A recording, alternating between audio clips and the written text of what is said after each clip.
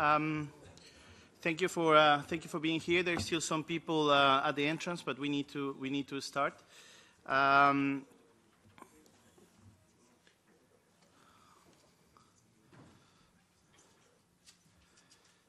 Thank you very much. Thank you for being here. It's a real pleasure to host this event at the European Parliament. We're extremely grateful to our host, Mr. Gebrandi, for having facilitated the access to this venue, but also for helping us to bring together a number of people representing a number of institutions that we believe that if we work together, we could make a difference in achieving the Sustainable Development Goals. In particular by promoting and by taking action in innovation. My name is Dr. Fernando Diaz-Lopez. I am the director of inno4sd. It's an initiative funded by the European Commission, created from the Horizon 2020 project, Green.eu. And I will be I'm your host. I'm the person who has been contacting you. And it's a pleasure to welcome you all. Today we have personalities from different entities here today. The event should close at 1 o'clock. I just have one practical message for you that some of you will join us for dinner. Please join and meet my colleague James in the back for the dinner, for the information and the vouchers for dinner. But also we have one of these for you, not because we're making an announcement for anything, but this is a way of decreasing our carbon footprint in events. And please also see James for that. So I will, without further introduction, I will leave the floor to our moderator, Mr. Peter Woodward, who will guide us throughout the keynotes of today. Thank you very much. Thank you very much indeed, Fernando, and a good morning from me. My name's Peter Woodward, independent moderator. Delighted to be involved over the next 3 days, helping to really work through that huge challenge, the exciting opportunity we face in terms of living up to the promise of the 17 Sustainable Development Goals, but looking very much at how new collaboration, developing systems approaches, looking very much at the issue around innovation and science and technology as drivers of a systemic change in the way we live our lives, and our economy that supports a quality of life for all. Huge challenges we face. We're learning insights all the time. It's great this morning in the European Parliament to be having some initial thought and conversation about where we're at, how are we driving forward, and maybe what are some of those barriers, but also solutions that mean that at scale and at pace we are moving in the right direction. So for the first part, I'm delighted that we have a number of speakers to offer us perspectives from different arenas, and part of the hallmark of this conference is about making connections, about collaboration. So we're going to hear different key perspectives. And then in the second part, we're going to open up a panel discussion, really trying to work out how fit for purpose or more we need to do to make sure that the brilliance of innovation and ideas underpinned by science actually gain traction in the real world of transformation. So in this first part, I'm going to introduce a number of speakers who are going to offer interventions. I will just introduce them as they are about to speak. Each of them will speak for around about 15 or so minutes. And then, as I say, we will have a follow-up panel discussion with a fresh set of panelists. So, delighted to start right at the far end, on your left. Delighted to welcome Patrick Child, Deputy Director General of DG Research and Innovation at the European Commission, responsible for the policy for management and implementation of a €77 billion research and innovation programme. So you are clearly, absolutely at the heart of trying to ensure that that resource is deployed in the most effective way. Thank you very much indeed for joining us this morning, and we look forward to one or two thoughts and insights as we try to take the most effective journey forward. So over to you, Mr. Child. Well, thank you very much, and very happy to be here. Thanks to inno4sd for organising this, and also to Mr. Gerbandri for his support and facilitation of this important event. We're very happy in the European Commission to support initiatives like the Horizon 2020 Green EU project and the activities that that is able to generate, in particular the inno4sd dimension. What we're trying to do with this Green EU initiative is to create a large network of stakeholders from academia, policymaking and business coming together to discuss the urgent global challenges at an international level in a systemic manner through investment in sustainable development.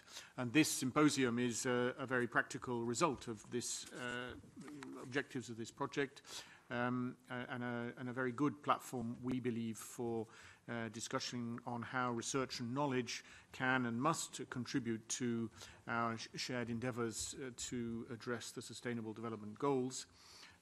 It also, I think, makes possible collaboration with other similar initiatives that are flourishing in other parts of the world.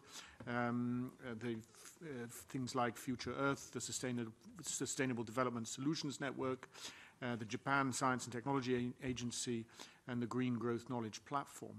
And so we have high hopes for the discussions that we're going to have today, that you will come up with some very practical and operational suggestions on how we can work together using the leverage of research and innovation to address the Sustainable Development Goals.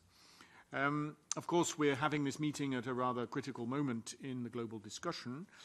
We all are very familiar with the recent special report of the IPCC on the 1.5 degree scenario, and the rather sort of sobering message that on present plans that governments around the world, including in the European Union, are likely to fall short of their 2015 Paris Agreement commitments. Similarly, if we look at the report on the Intergovernmental Science Policy Platform on Biodiversity and Ecosystem Services, the IPBES, we see that land degradation is undermining the well-being of 3.2 billion people and is root cause of migration of millions of people by 2050, and potentially presenting global challenges on the same sort of dimensions as climate change. And I just also highlight the findings of the Lancet Commission report in 2017 on disease caused by pollution, which were responsible for an estimated 9 million premature deaths in 2015. So 16% of deaths worldwide, and 3 times more deaths than from the major diseases like AIDS, tuberculosis and malaria combined. So I think that, you know, these elements coming together underline the urgency and the scale of the challenge that we faced. In order to address these challenges, international cooperation, in particular on science, technology and innovation, will be fundamental. The European Commission is present in many global discussions, in particular in the context of the United Nations. We're working closely through the Technology Facilitation Mechanism, as well as the UNEP Science, Business and Policy Forum. Science funded by Horizon 2020, our framework program, was fundamental in the work of the IPCC, and in particular in the recent report that I mentioned a moment ago. And we're also working very closely with international partners in initiatives like Mission Innovation on clean energy innovation, or the Group of Earth Observation. I was at the annual plenary meeting of the GEO, Group of Earth Observation, last week in Kyoto, and there the the role that we as European Union are playing in that, I think, is very important, not just through the work of the Commission, but also the very strong support that we have from many of the EU member states. I want to spend just a moment recalling some of the things, though, that the European Commission is specifically working on in this area. So as we all know, sustainable development is in the founding treaty of the European Union and is therefore at the heart of all our policies and actions.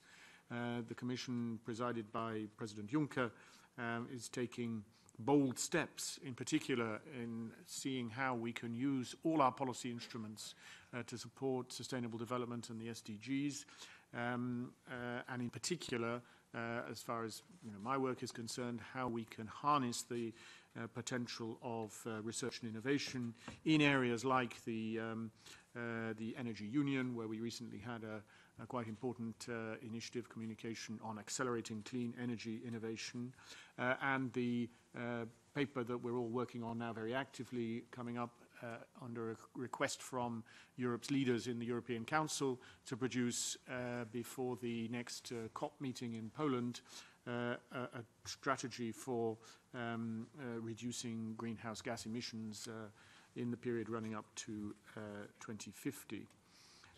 Horizon 2020, as we've heard, is the largest publicly funded research and innovation program in the world, promoting international collaboration in science, technology and innovation. We have a total budget approaching 80 billion euros over a 7-year period, of which 60% is devoted to activities linked to sustainable development. And that turns out as roughly 6.5 billion euros of research and innovation funding per year until 2020. We are at the same time now working on preparations for our next framework program. It'll be called Horizon Europe. The Commission made proposals for this new framework program as part of the overall package of financial instruments that we put forward for the next medium-term budget period for the EU, which runs from 2021 to 2027. And through Horizon Europe, we are determined to continue to strengthen and mainstream sustainable development and our support for the Agenda 2030. We've proposed an increased budget for Horizon Europe, 100 billion for the 7-year period, with a specific target of 35% devoted to climate action. And that's the only sort of headline global target that we've got, which I think underlines the political importance that the Commission attaches to taking urgent action in this area. Now, these proposals are still under discussion with our member states and in the European Parliament. We hope that there will be some sort of political conclusions towards the spring of next year in advance of the European Parliament elections and the new mandate of the European Commission. And we're working very closely and actively with the different actors to achieve that. Within the proposal that we put forward, there are 5 main thematic clusters addressing big international global challenges and also underlining the importance of industrial competitiveness. One of these clusters is specifically devoted to energy, climate and mobility, which I'm sure will be a very strong focus of the work that we will be doing in this area in the future.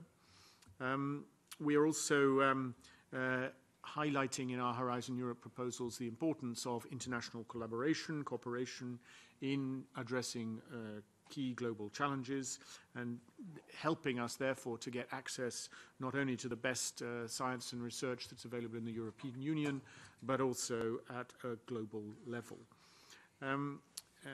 Just to complete what we've been doing or are doing in the Commission, I guess many of you will be familiar with the communication that the Commission adopted in 2016 on the next steps for a sustainable European future. This outlines how the European Commission sees Europe implementing the Sustainable Development Goals, both in its internal and external policies, setting out a number of objectives in terms of governance, finance and measurement of progress.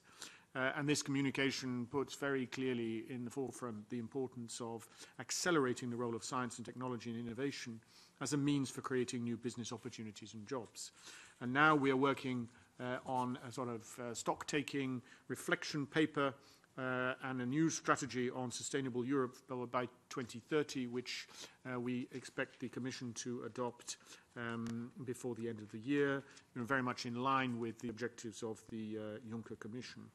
And we expect that what we can do still in the remaining years of the Horizon 2020 programme, and of course the future contributions of our next framework programme, Horizon Europe, to be fully consistent with the policy orientations that will be contained in this report on the SDGs and also on the communication I mentioned earlier on our future strategy for reducing greenhouse gases by 2050. In conclusion, just want to underline again the importance of the work of inno4sd as a network in shaping strategies at a European level and internationally in order to help us work towards national sustainable development objectives and building into that science, technology and innovation. And so, one of the things that I'd be very interested to see coming out of your deliberations during the course of the day would be whether and how individual countries and maybe the European Union could perhaps draw inspirations from countries like Japan and Jamaica, who are already working on their own STI roadmaps to implement the SDGs, and to see whether this is a model that we could maybe follow and build on as we work together in the European Union to address the very acute and urgent global challenges that we collectively face. Thank you very much. Patrick, thank you very much indeed. I know you have to travel onwards to further meetings, but thank you very much for framing part of our conversation. It's clear that across many parts of the European Commission there's a drive to connect with, to support the SDGs. Our conversations over the next few days will be, I'm sure, filled with thought and ambition to help drive that from being something at the margins to be absolutely something at the heart of the journey forwards. But as you say, it's an exciting time of change and possibility. And I think part of the challenge of this meeting over the next 3 days is to provide with people like you with the absolute clarity of ideas that can inform your development of policy and programme. So thank you very much indeed for your intervention. As you mentioned, a huge amount of effort is taking place across different countries across the globe, different member states within Europe.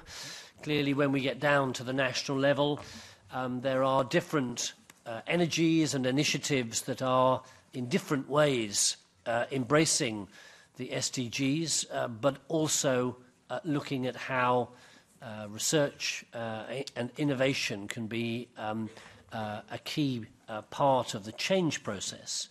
And to get a perspective from one of the member states in Europe, from the Netherlands, delighted to welcome, to offer some comments, Mr. Hugo Meijenfeldt, Minister Plenipotentiary for the SDGs, Minister of Foreign Affairs of the Netherlands, so basically responsible for trying to make sense and implementation of the global goals at a national level. So, Hugo, great to have you with us, and we look forward to just hearing one or two perspectives from yourself about how we gain real traction and progress around this crucial agenda related to research, technology and innovation to drive the SDGs forward. Over to you. Well, thank you very much, Mr. Moderator, and also thank you very much to being invited for this interesting meeting. I try to make it even more interesting with my speech. And although I'm not from such a interesting member states is Jamaica, but the weather, though, is going that way, if I look at last summer. Let me start with a quotation, a quote. By defining our goal more clearly, by making it seem more manageable and less remote, we can help all people to see it, to draw hope from it, and to move irresistibly towards it. Of course, John F. Kennedy, you recognized it, perhaps, 1963, not flying to the moon, but it was about SDG 16. He didn't know then yet, but it was peace. But it's interesting that this language, this is the SDG language. You have a middle-term goal, and so 2050 is perhaps too far away.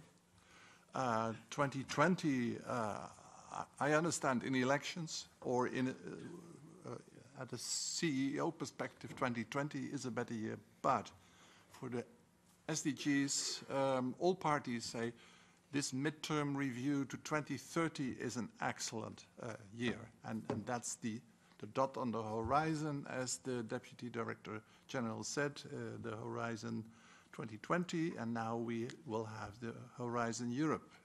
I think that's a wonderful way how it can work. So as you all know, in the year 2015, a lot of good things happened. And not only Paris in December, but before Paris in September, all 193 then world leaders came together and they adopted the 17 quantified goals for the year 2030. And it was, of course, not only citizens that were attracted to these goals. Perhaps, I must admit, still I'm busy every day to make citizens aware of the existence of the SDGs, to be honest. You could wonder if that it's so necessary to have a big, full PR campaign to make these three letters aware with a person in the street, but nevertheless, we have focused more on the professionals. Perhaps not the bubble, the sustainability bubble, but the professionals in life. Business, finance, the governments, not to forget, they do not automatically know of the SDGs or behave like it. Again, I want to say that gradually, step by step, these midterm goals are gaining territory amongst those parties. Only with the help of those goals, I think the programs like research, science, technology, and innovation can flourish. That's what I'm told. I'm just a lawyer, by the way. But people say, when you want to have better research and predictable policies, we need predictable goals. If you change the policy every year, how would people invest? And how would scientists work on a longer term on all this work? So I think that's also an argumentation, at least I see in my own country, that's a lot of scientists and research companies are, let's say, welcoming the SDGs. Finally, there is some predictability in the policy. So the second achievement, this first achievement is this predictability on the midterm. The second achievement is it's holistic, difficult word. There is a social chapter, there is an environmental chapter, the economic chapter. I mentioned peace, partnership. The picture is complete. Of course, now, let's say perhaps it's too provocative. People say, yeah, I know an SDG 18. I've met many people who say this. I know 18. I said, come on, you go to the waiting room, and in 2029, perhaps we start a debate about what's next after 2030. This is a gift. It's is leaders of the world who adopted this package. So let's enjoy our presence. And I'll say, I want one more. So is everything positive? I mentioned now 2 positive elements. Well, I would say one challenge comes to mind, and that is, of course, we started with this holistic approach with 17 goals, 169 targets, 144 indicators, and you start fragmented, of course, because you start at a situation that exists already. And so I must admit, after 3 years, it's extremely difficult now to regulate and organize everything along the 17 goals in 17 chapters, so to say. Even my own cabinet, the Council of Ministers, got a lot of letters. Please, you have to write now this new coalition. Please do it in 17 chapters. But of course, that didn't happen. I made a translation table, by the way, and more or less everything is in this agreement. So perhaps also we shouldn't panic. We should not panic too early. Perhaps it's good to have such a document that translates the political agreement. But it takes quite some time, indeed, to set and explain how everything is linked to these goals. Because why I'm saying this is not only that I like order and that everyone adapts to the numbers of the SDG, but it's proven that they work positively. In majority, they work positively on each other. So there are interlinkages between them. There is synergy. And that's what I'm looking for, because it's not enough that we have all the goals and that all parties work on it. It's not only the government, as you know, it's business, finance. I mentioned to you the whole list.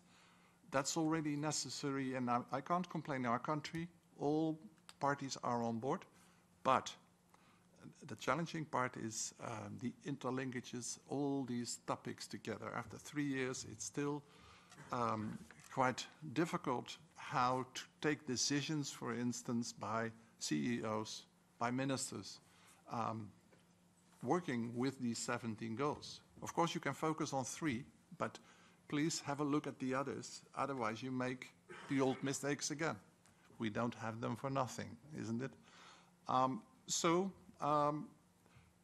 I have now great expectations of science and research and technology, because when it becomes difficult and it doesn't happen, I believe strongly that you can help us out. Both on the content, how can goals have synergy on the content, and about the process. That's another discipline. And I hope you can work interdisciplinary together, which is difficult in itself as well, I know. Let's hope, if there is any time that after decades of trying to get, let's say, science and knowledge working together in programs, also through the disciplines, I think the SDGs also give you the opportunity to work together, and you can help the SDGs to be achieved. Thank you very much.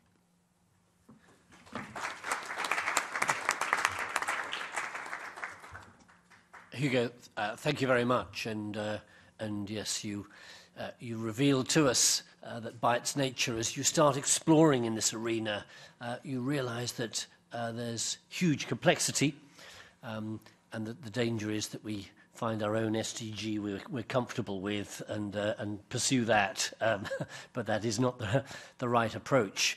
But again, part of the challenge of this network is to both provide the information, the evidence, and maybe the communication that enables those making policy, taking things forward, can make sense not so it's simplified to the point that it's meaningless, but simplified to the point that it's actually actionable.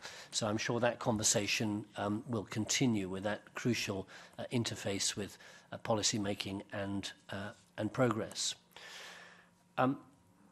This is a conversation about a global issue with global partners, and I'm delighted, even though we are in the heartlands of Europe here in Brussels, that it's important that we do draw those ideas, that inspiration and those collaborations from around the globe. The week before last I was in Copenhagen running the circular economy strand of the P4G, Partnerships for Growth Forum in Copenhagen, a real energy trying to build new collaborations. One of the partners as part of that conversation was from Mexico, and exciting to see some of the different ideas and thoughts emerging. And I'm delighted that this morning that we are joined by Ambassador Escanero, Ambassador of Mexico to the Kingdom of Belgium, Grand-Duchy of Luxembourg, and head of the mission to the European Union. So as we think about these collaborations, not just locally, but in a global context, we're honoured to have you with us and interested in some of your perspectives about that collaboration drive, taking this agenda forward. Over to you. Good morning. Thank you, Mr. Moderator. Let me start by thanking the Innovation for Sustainable Development Network, as well as the European Parliament, particularly Mr. Gerben-Jan Gerbrandy, member of the European Parliament, who have launched this fourth symposium on innovation for sustainable development, together with Future Earth, the Sustainable Development Solutions Network, the Japan Science and Technology Agency, and the Green Growth Knowledge Platform. I'm honored to represent Mexico here today as co-chair of the United Nations Science, Technology, and Innovation Forum for the Sustainable Development Goals, together with Japan. As you know, we both co-chair the 2018 edition last July in New York, and we will do so for the 2019 edition as well. The inputs of this symposium will be very relevant to feed this multi-stakeholder dialogue, and we hope the broader debates that we are undertaking at the United Nations and other important fora, including the G20. Dear friends, we are probably at the most critical juncture that humankind has ever been called upon to face, as we are confronting for the first time challenges that are truly global and which we can only face together. These global challenges pose not only systemic risks, but even existential risks, such as in the cases of climate change, biodiversity loss, and the deepening of economic and social inequalities. At the same time, opportunities for the development of our full potential are unprecedented, clearly in terms of poverty eradication in its diverse dimensions, health, food security, quality education for all, and even in our ecological footprint, especially due to the tremendous expansion of the global stock of knowledge and technologies. We are not only in the midst of just a revolution in information technology and artificial intelligence and other machine-related technologies, but we are also learning to manipulate DNA, including, of course, the human genetic makeup. The combination of these trends is posing tremendous opportunities and challenges for our collective well-being. We must recognize that notwithstanding our achievements in terms of research, science, technology, and innovation, there is a mismatch between the immense power that we have now over ecological systems and even on our own bodies, and the limited understanding we have of these systems. To be sure, new and rapidly developing technologies such as artificial intelligence, biotechnology, and robotics hold incredible promise for the advancement of human welfare, but they also hold the potential to generate negative political, economic, social, and environmental impacts, including more inequality and more violence.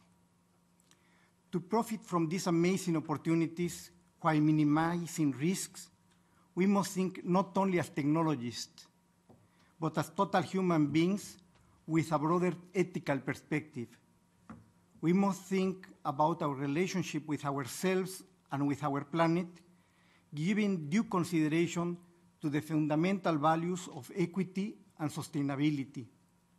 Also, we need to create a certain kind of global governance that ensures that institutions, norms, policies, and cooperative frameworks by which global challenges are addressed and managed by state and non-state actors are fit to purpose. Thus, changing our mindsets and innovating governance are essential tasks ahead. Technological change should not be only something that happens to us, but we must be able to drive it, to lead it for our collective benefit.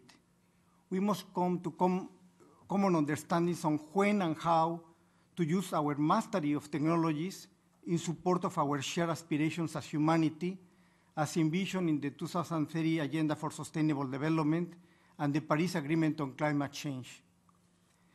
Given the scope of these challenges, Mexico has decided to bring the salient issues of rapid technological change to our universal forum, the United Nations Organization.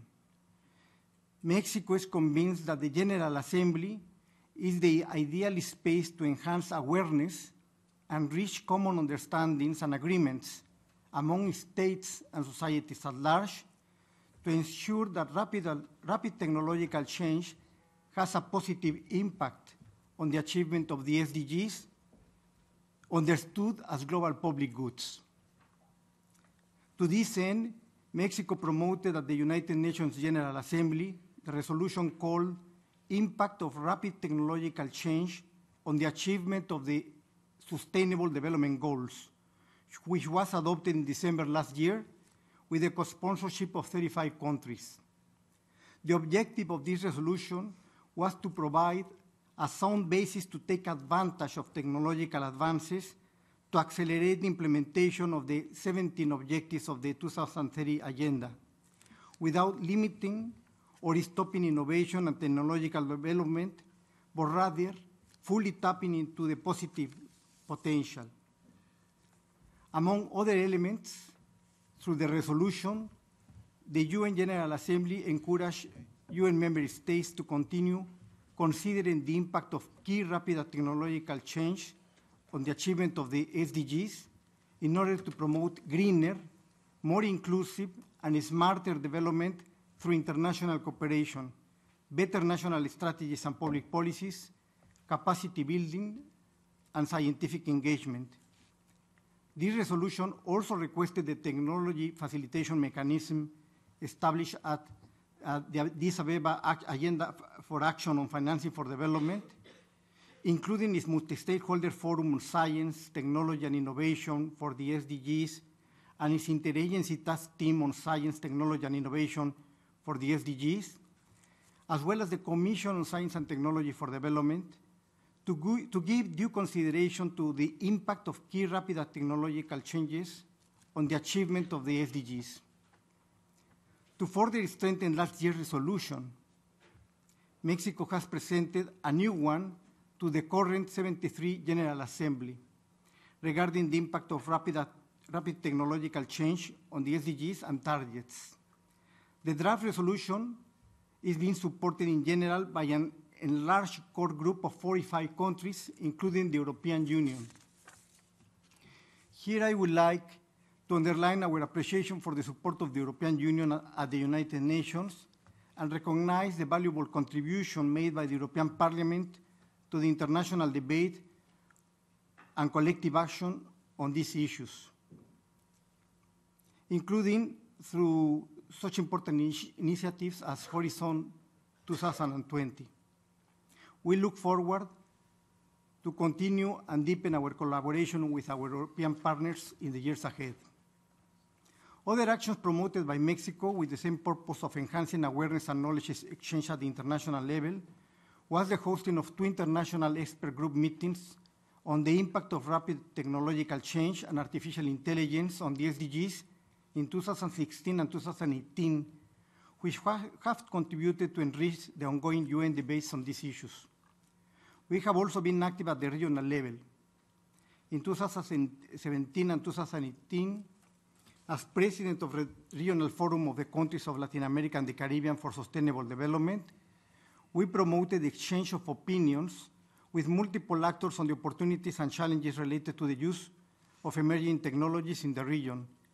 This was reflected in the report, Data, Algorithms and Policies, the Redefinition of the Digital World, recently presented by the United Nations Economic Commission for Latin America and the Caribbean.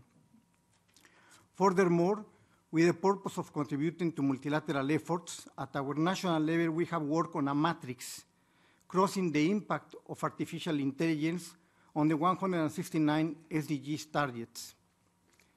Following key challenges that we identified, which might have an important impact, either positive or negative, in different aspects of sustainable development. We have now increased the scope of our matrix to visualize the possible impacts of other main technologies, such as blockchain, nanotechnology, and biotechnology, and are now disaggregating the data to identify the areas of greatest urgency for action. This coming November 21, we will organize a national gathering of private and public sector, academy, science, civil society, in order to consolidate our matrix, which we believe will be a useful input for the UN Secretary-General strategy on new technologies. I wish to underline that Mexico has been especially supportive of the recent launch of the Secretary-General's high-level panel on digital cooperation and his strategy on new technologies, geared to promote the use of new technologies in accelerating solutions for the achievement of the Agenda 2030 and the SDGs.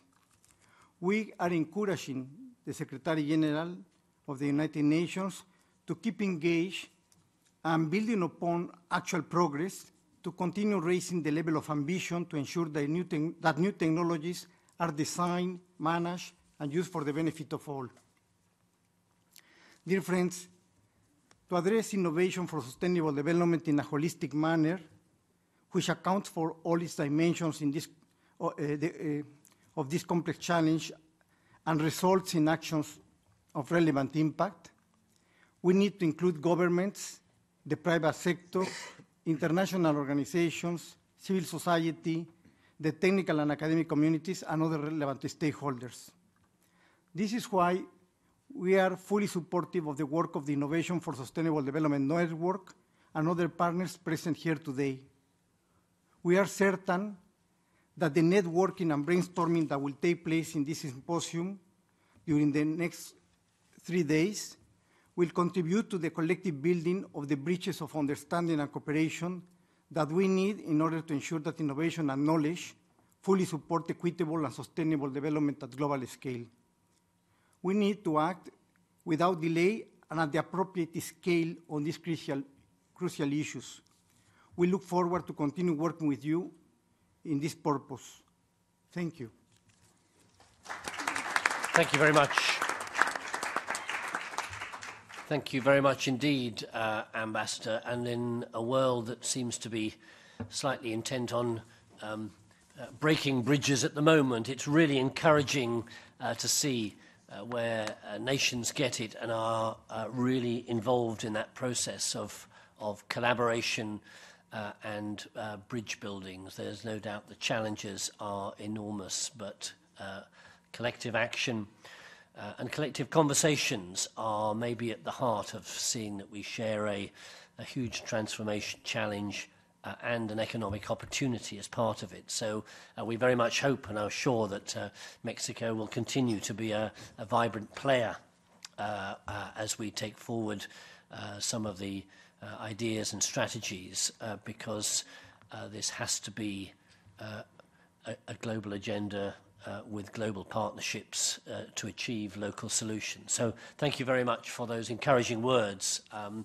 we hope some of the messages from this conference again will give you a renewed thought and energy in taking this agenda forward. it's very important that governments, public policy makers create frameworks that enable change to take place. But that needs to be a space within which entrepreneurs, people with a zeal to deliver change, are able to operate and come up with new ideas, new solutions. Not only do we have insights and understandings about the challenge and opportunity of sustainable development, all of this is happening as a thing called the fourth industrial revolution is just challenging and changing everything everywhere at an extraordinary pace. And we need those people who can make sense of that and turn that into business models and approaches that help take us towards a more sustainable future. One such person is with us this morning on our opening set of speakers, and to get a view from the world of business, entrepreneurship, the innovators who are going to be the future, the change makers. Delighted that joined this morning by Gabriel Gurovich. I won't go through all the companies that you have a finger in, but basically you're a major, not just a thinker around issue of entrepreneurship, innovation and change, but you are a deliverer of change. So we look forward very much to maybe some messages from you about how this community really needs to step up its game in support for that change process. Over to you, Gabriel. Thank you very much. As I'm going to be editing my presentation on the fly, I will suggest if I can stand there and do it myself. Thank you. You may have to shout, that's the only thing. No, but I'll okay, yeah. Fine. Can you hear me well? Amazing. Thank you very much for having me here.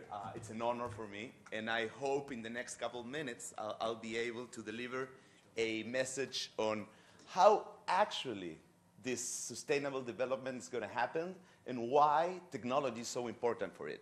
So with no further, we don't have sound, right?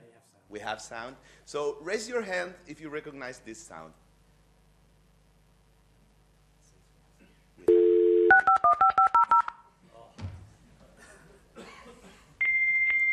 know that, right?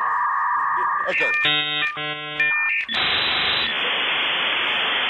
So, first realization, there's no many millennials in this room today, as they don't know this sound.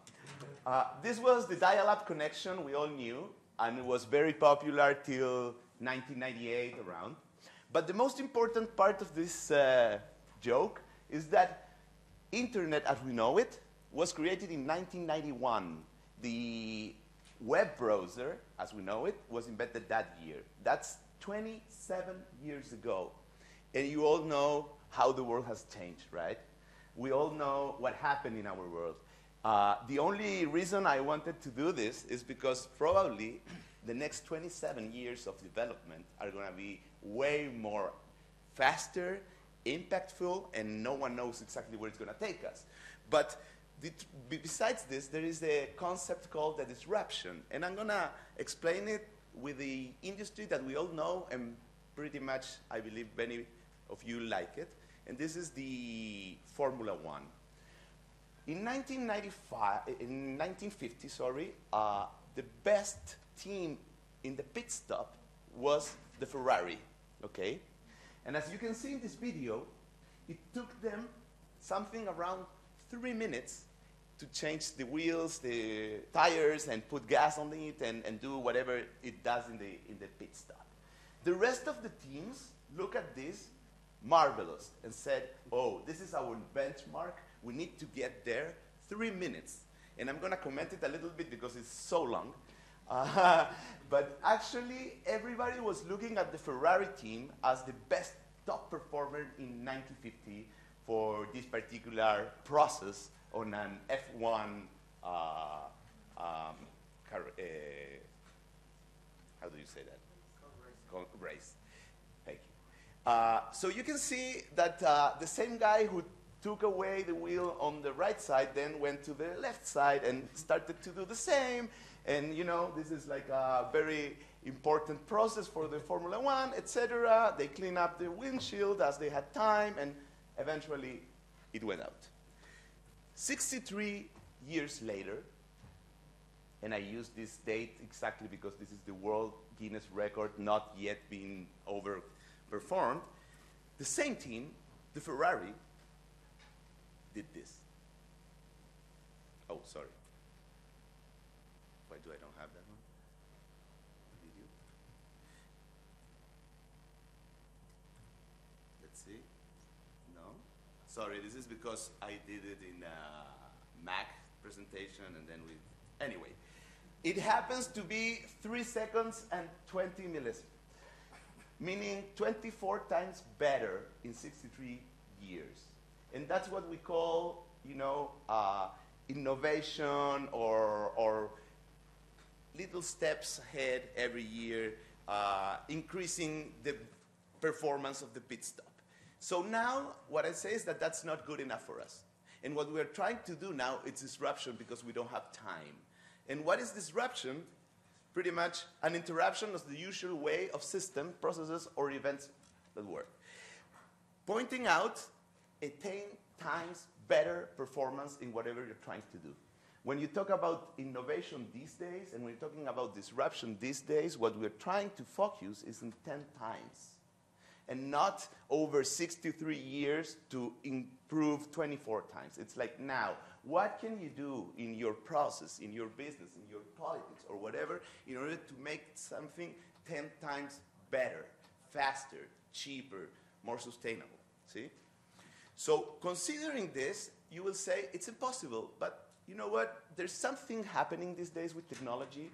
Ray Kurzweil, the dean on Singularity University, when I went to school, he said the law of accelerated returns, which is try to think about what technology makes in every field that it's getting contact, which is not linear, and it's against our common sense of the intuition of things should move 10% each year or something like that. And you start to see that the actual Moore law was only part of what happened with computation, that the DNA sequencing cost is dropping dramatically, that the life expectancy for humans is like growing exponentially, that the resolution of MRI is actually getting better every year exponentially, et cetera, et cetera, et cetera. And I can go through data all morning, but I don't have time. The point is, something happened with technology when it gets in touch with every field of human interest, and even the most aggregated data of everyone, it's the world GDP per capita. It's actually growing exponentially if you sense it since 1870. So what's going to happen next? And that's eventually the question I will try to answer here with some knowledge. So in 2001, a computer of $1,000 had the potential of processing as a brain of an insect. In 2010, only a decade later, for $1,000, you were able to buy a computer that had the processes of a brain of a rat, right? It's expected by 2023 that the same $1,000 computer will have the potential of a human brain. And before 2050, actually, 2049 is the prediction of Kurzweil, a computer of $1,000 will have the potential, the processing potential of all human brains together. So when I'm talking about disruption, it's something like this. In 50 years, we're moving from the brain of one insect to 9,000 million brains of humans. So till now, human history, since we are considered Homo sapiens sapiens, has been very linear and local. Hopefully, all of you are not local anymore and very global. Some of you came today from other parts, etc. But what's going to happen in the next at least 150,000 years is that our world is changing to an exponential one. And everything you knew about linear thoughts and linear development is changing rapidly. Let me give you an example that we all know. Probably you still remember this logo, right? Kodak.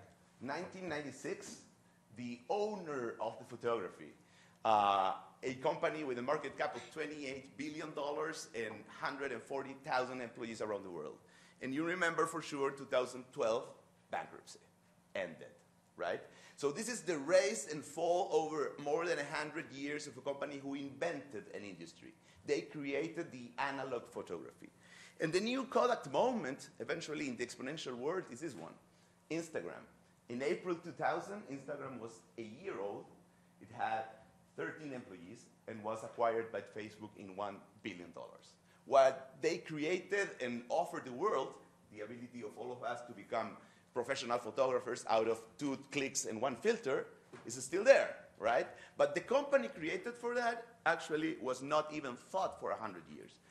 And you can see in this graph that actually photos taken in the world has only increased exponentially.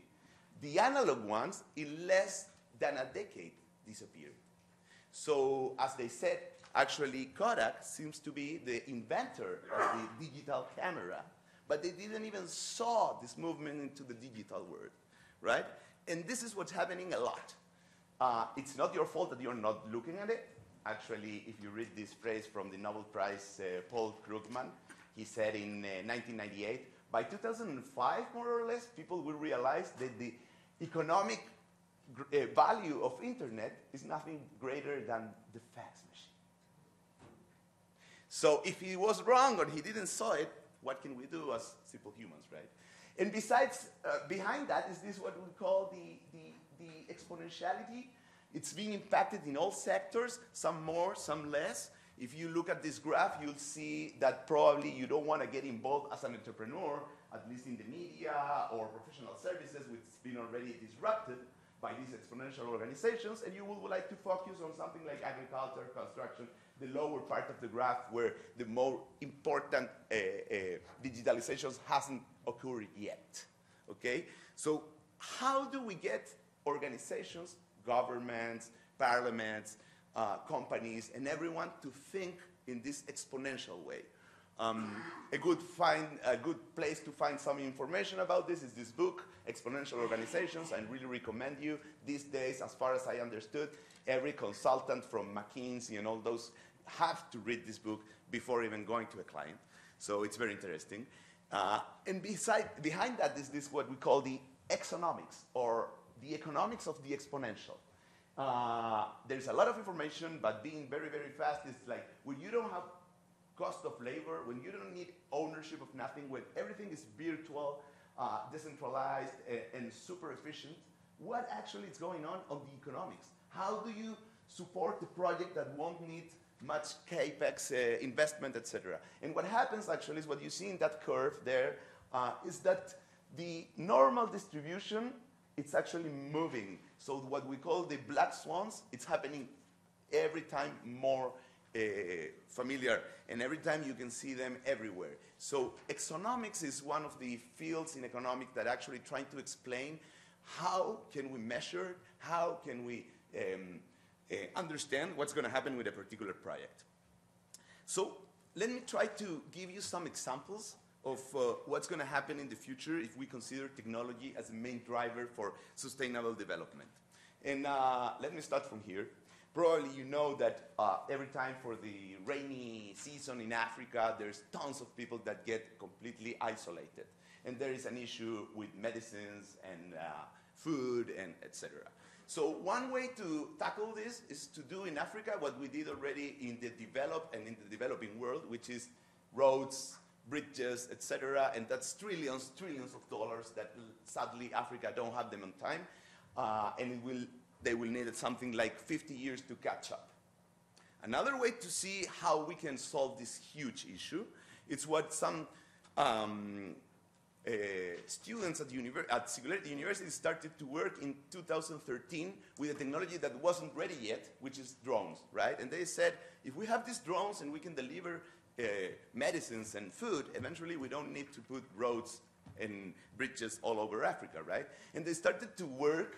That video there, I won't show it, but it's like this bridge gets completely lost on the current that is going up, and they are still able to transport the medicine from one place to another. And finally, of course, Amazon Prime acquired this company to use this technology as the bait for their delivery over drones, right? Main issue here, at least for entrepreneurs, is if you solve a problem for $1 for a billion people, anyway you become a billionaire, right? So I met Albina Ruiz-Diaz 2 years ago. She is one of the main leaders in the world working on the social issue that happens where the garbage is stored.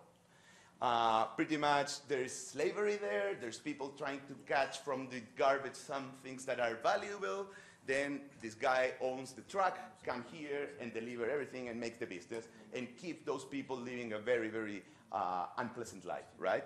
And I faced Albina and I said, for the next 10 years, what are you going to be working on? Like make their lives a little bit more better, or actually change the way we manage garbage? Because actually, as you can see in many parts of the world, the ability to separate garbage and do like a very nice job there, efficient, etc., it's with robots, not anymore with people.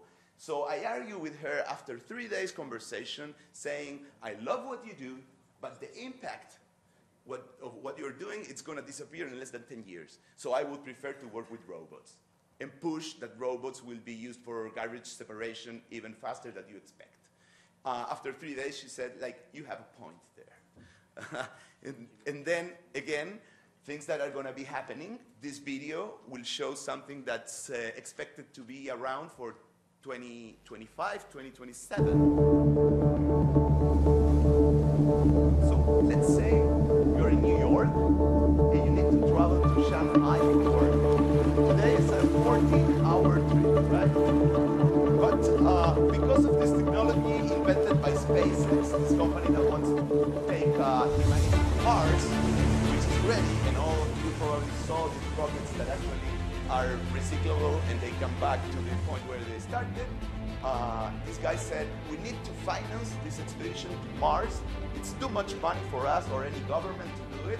So what if people traveling from one place to another in the world, instead of getting to a plane with wings, they get into a rocket and we do a stratospheric trip to the other part of the world, which, as you can see in this video, actually happens at 27 times faster than a Dreamliner or a commercial plane.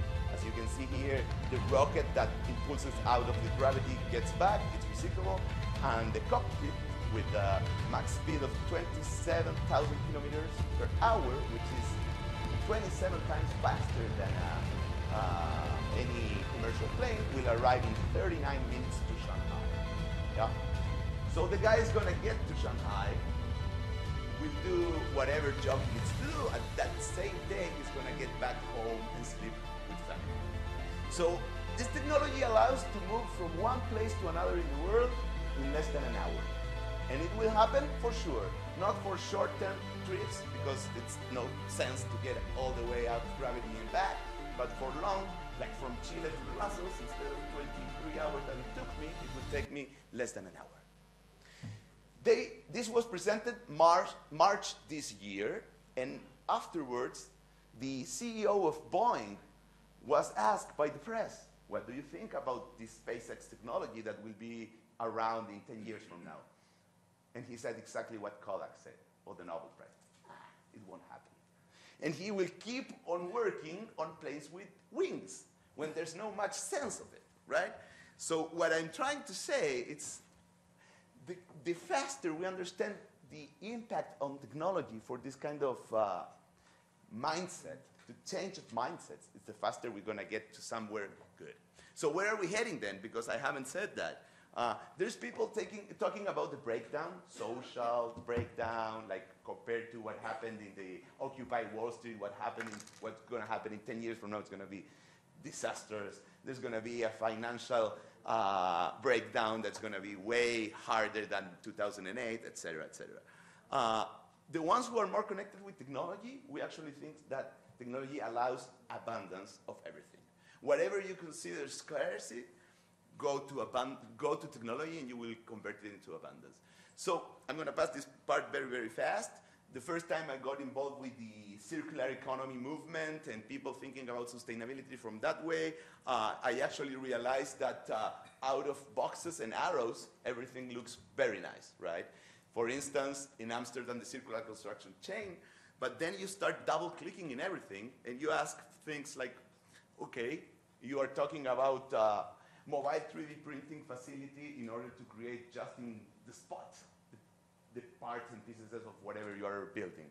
Okay, show me how to do it, which materials you can use, where the technology is, etc. The same for every part of the separation or upcycling the materials, etc., etc., etc. Or for instance, okay, you're going to have an open platform to sell away materials. Are you going to base it on the blockchain? Are you going to do it with a central unit? How are you going to do it? And I realized that usually sustainable movement, as I usually call it, hasn't made yet double-clicking on every box and arrow on their graphs. And this is designed against technology eventually, but I'm here to try to solve this gap and help people to think a little bit more about technology. I'm going to show you now 2 examples that I believe are very, very mindfulness about this, and I'm done. The first one is, probably you know that if we keep on focusing on the meat industry as we know it, chances to feed us all by 2030 are 15% only, okay? We need 1,500 liters of fresh water in order to get 1 kg of meat out of a cow, compared to 258 liters for 1 kg of potatoes. And of course, you know, it's the most CO2 emitting compared to even all transport together, uses 1/3 of the land habitable by human beings, is the main consumer of antibiotics and poison, and one of the foremost polluters of air, land, and water worldwide. So this is not very sustainable, right? And nevertheless inflicts misery to billions of sentient beings. What we can do? Well, in 2013, when I was in university, a burger out of no cow, meaning only cells, costs $330,000, and it was acquired by one of the founders of Google, and he ate this burger with a lot of publicity in the UK that year. So you said, okay, this is fancy, but it's not sustainable. Look what happened exactly 5 years after. This year, a meatball cost $11. Okay? It uses 1/10 of the water and 100 of the land versus animal-based meat. And it tastes amazing. I tasted these meatballs. Memphis Meat is one of the companies leading this movement, and what happens is that by 2021, it's estimated the price parity. And here you have another example. This is a Chilean company called KEYNOTE company. They are doing out of vegetables everything related to proteins, and what they do is that they have a big data and artificial intelligence software that has characterized every food that we eat, and they created this link between how can we make it only based on vegetables. And let me show you another one which is very interesting, and probably you all heard about the third continent, which is this huge amount of plastic that is floating around a place in between Hawaii and Japan, right? Huge, terribly huge. There's not much to do about that, and then we got this, the solo bag. And I'm gonna do it live for you guys. This is a Chilean, actually, entrepreneur. He created these bags, which are exactly the same as you know as the plastic bag, out of a free patent that has more than 50 years out there. The only thing he created was a way to do this product super cheap. And look what happens. I'm going to put it in water, and you'll see magic. This is a soluble bag. That's the name, solu bag, that after getting in contact with water will get completely dissolved. And not only that,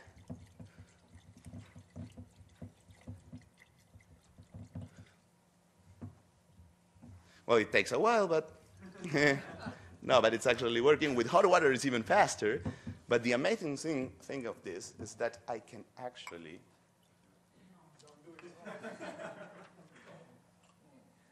drink the water. There's no harm on it, actually. But again, and they have all sorts of bags. all that I have here, if someone wants to take one, these are all soluble, and they work pretty well, because actually if you're on a rainy day, you will be able to get home with your purchases there and with the bag still working. So this is a 50-year-old patent that the only thing that they do really well was actually reformulating it to do it like 100 times cheaper the way the product is. So anyway, you don't have to be the so-called more techie kind of Elon Musk guy in order to propose something from technology that will be very sustainable for the world. So it takes 5 minutes to dissolve this against 500 for a classical bag of plastic. And you will see now, like in a month from now, and this is like news for you, that companies as Apple, for instance, will start using these bags only. And this is going to be impacting the world for sure. In not 100 years, I will expect that we all use soluble bags in the next 4. And only to finish, you probably know last year 3.8 billion people in this planet were connected to the internet, and as I call it, they existed. Because let's say there's someone not connected to the internet in the other part of the world, my chances to connect with him and do something relevant are null, right? And what's going to happen in the next couple of years is that we're going to get into 100% coverage. There's going to be 4.2 billion new minds connected to the internet, 4.2 billion new people that actually exist. And this is the only time that's going to happen. By 2022, 2025 around, this is going to get there, and then every year it's only the small part of new people. So 4.2 billion minds that will create, wish, consume, discover, invent, everything. The best moment for sustainable innovation until now, and it will never repeat again. This is our chance to actually propose solutions, propose everything based on this sustainable state of mind, based on technology, in order to impact this world once and for all. Thank you very much.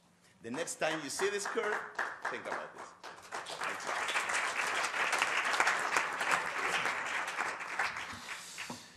Gabriel, thank you very much indeed, and I'll drink to that. You should. Yeah, I will. Come on. So, goodness me, the law of accelerated returns equals also the law of accelerated consequences. Could be the law of accelerated destruction. The choice, in a sense, is ours, but make no mistake, transformation and change and the power of technology to accelerate those sorts of changes is phenomenal, and I suspect we're still only just waking up to those possibilities. Harness that for good, and there are possibilities. Currently, it's harnessed for all sorts of reasons. So our challenge is how we harness that to create a sustainable future. Delighted now to introduce someone who's been thinking for many years and operating locally and across the globe, trying to understand issues around resource efficiency, innovation, underpinned by research.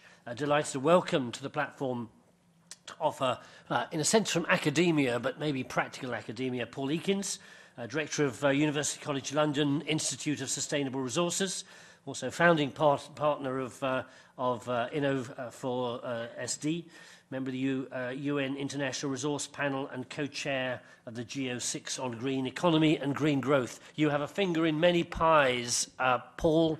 Do you come here feeling, aha, we're at a tipping point of hope, possibility, and we're going to make it? Or do you come bearing worrying news for us? I noticed you didn't share the drink. But Paul, great to have you with us, and very interested to hear your perspective and maybe some of the challenges this gathering needs to respond to. Yeah, thank you very much. Okay, thank you, Peter, and yes, and thank you to inno4sd, and congratulations on everything that you've done. You asked me a question, and I guess I'm going to answer it by saying both. The Global Environment Outlook is the UN Environment's flagship report and will be presented to the world's environment ministers at the UN Environment Assembly next March, and it's been my privilege to be a co-chair of that for the last couple of years and work with 150-odd scientists around the world to see what we're doing to the planet. And my key takeaway from that is that we'd better be successful in space travel because we're making the planet uninhabitable, right? If we were serious and rational humans, we would be terrified by what we are doing to the planet. But we're not terrified. Most of our populations have absolutely no idea what's going on out there. And it's our job, of course, to try to make them aware of that. And that is where we come to innovation, because by God, we're going to need innovation, either to find a new planet or to stop doing what we're doing to the old one. Next slide, please. The good news is that the tide is turning with regard to perceptions of how innovation comes about. I'm an economist, and I therefore come from a discipline where for many years, especially the Anglo-Saxon brand of economics, innovation is something that markets and entrepreneurs do by themselves, and governments had better keep out of the way. I'm pleased to say that that wrong view of innovation appears in many countries to be coming to an end. In some countries, of course, like Japan, you've never believed in that, and your governments and your industries have worked closely together for many years, and you've in many ways shown the way for that kind of directed innovation. So, away from solely market-driven innovation, towards government, business, civil society co-created innovation to address societal grand challenges. And that, of course, is something that market-based innovation cannot and does not do. Market-based innovation is exclusively oriented towards profit. Understandably, that's what businesses are there to achieve.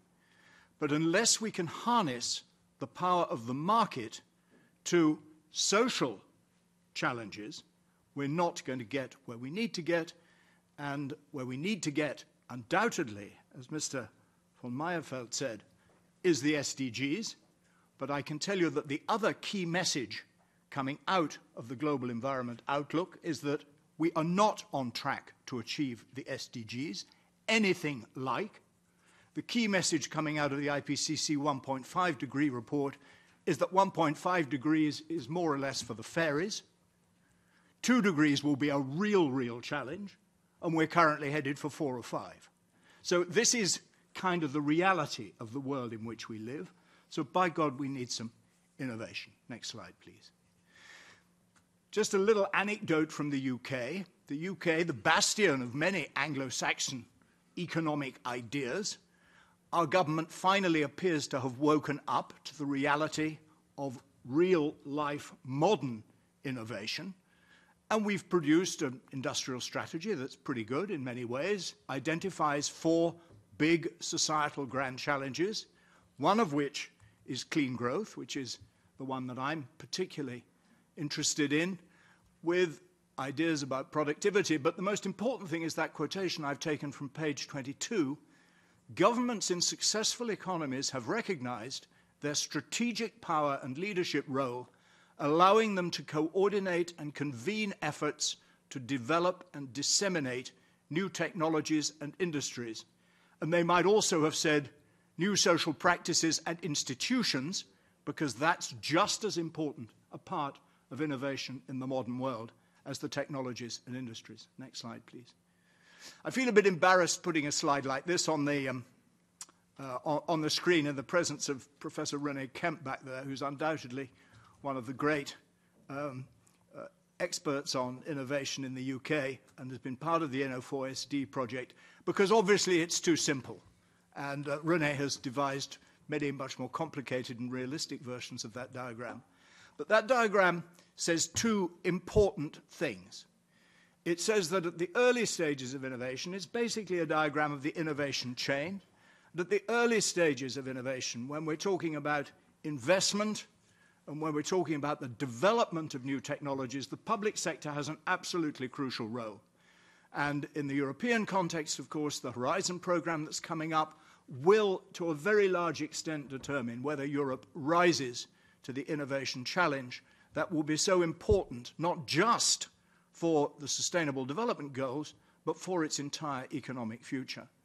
And then as these technologies get developed, we get some more market pull, we get more commercial interest, and the private sector comes in and starts to pull through those technologies. If we rely just on the market, then the only technologies we will get will be markets that will make people a lot of money, which is fine. I've got no problem with that to some extent, but that's not what the world currently needs.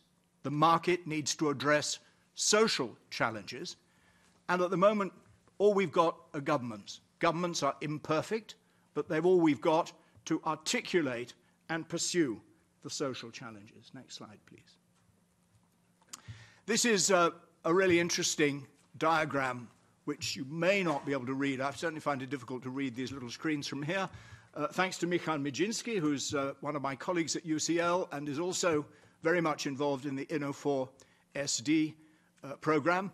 And it puts up the distinction really between fast and slow innovation, the distinction between incremental and disruptive innovation. And my friend Gabriel here was talking a lot about disruptive innovation. We need really disruptive innovation, but it has to be innovation with a direction and a purpose.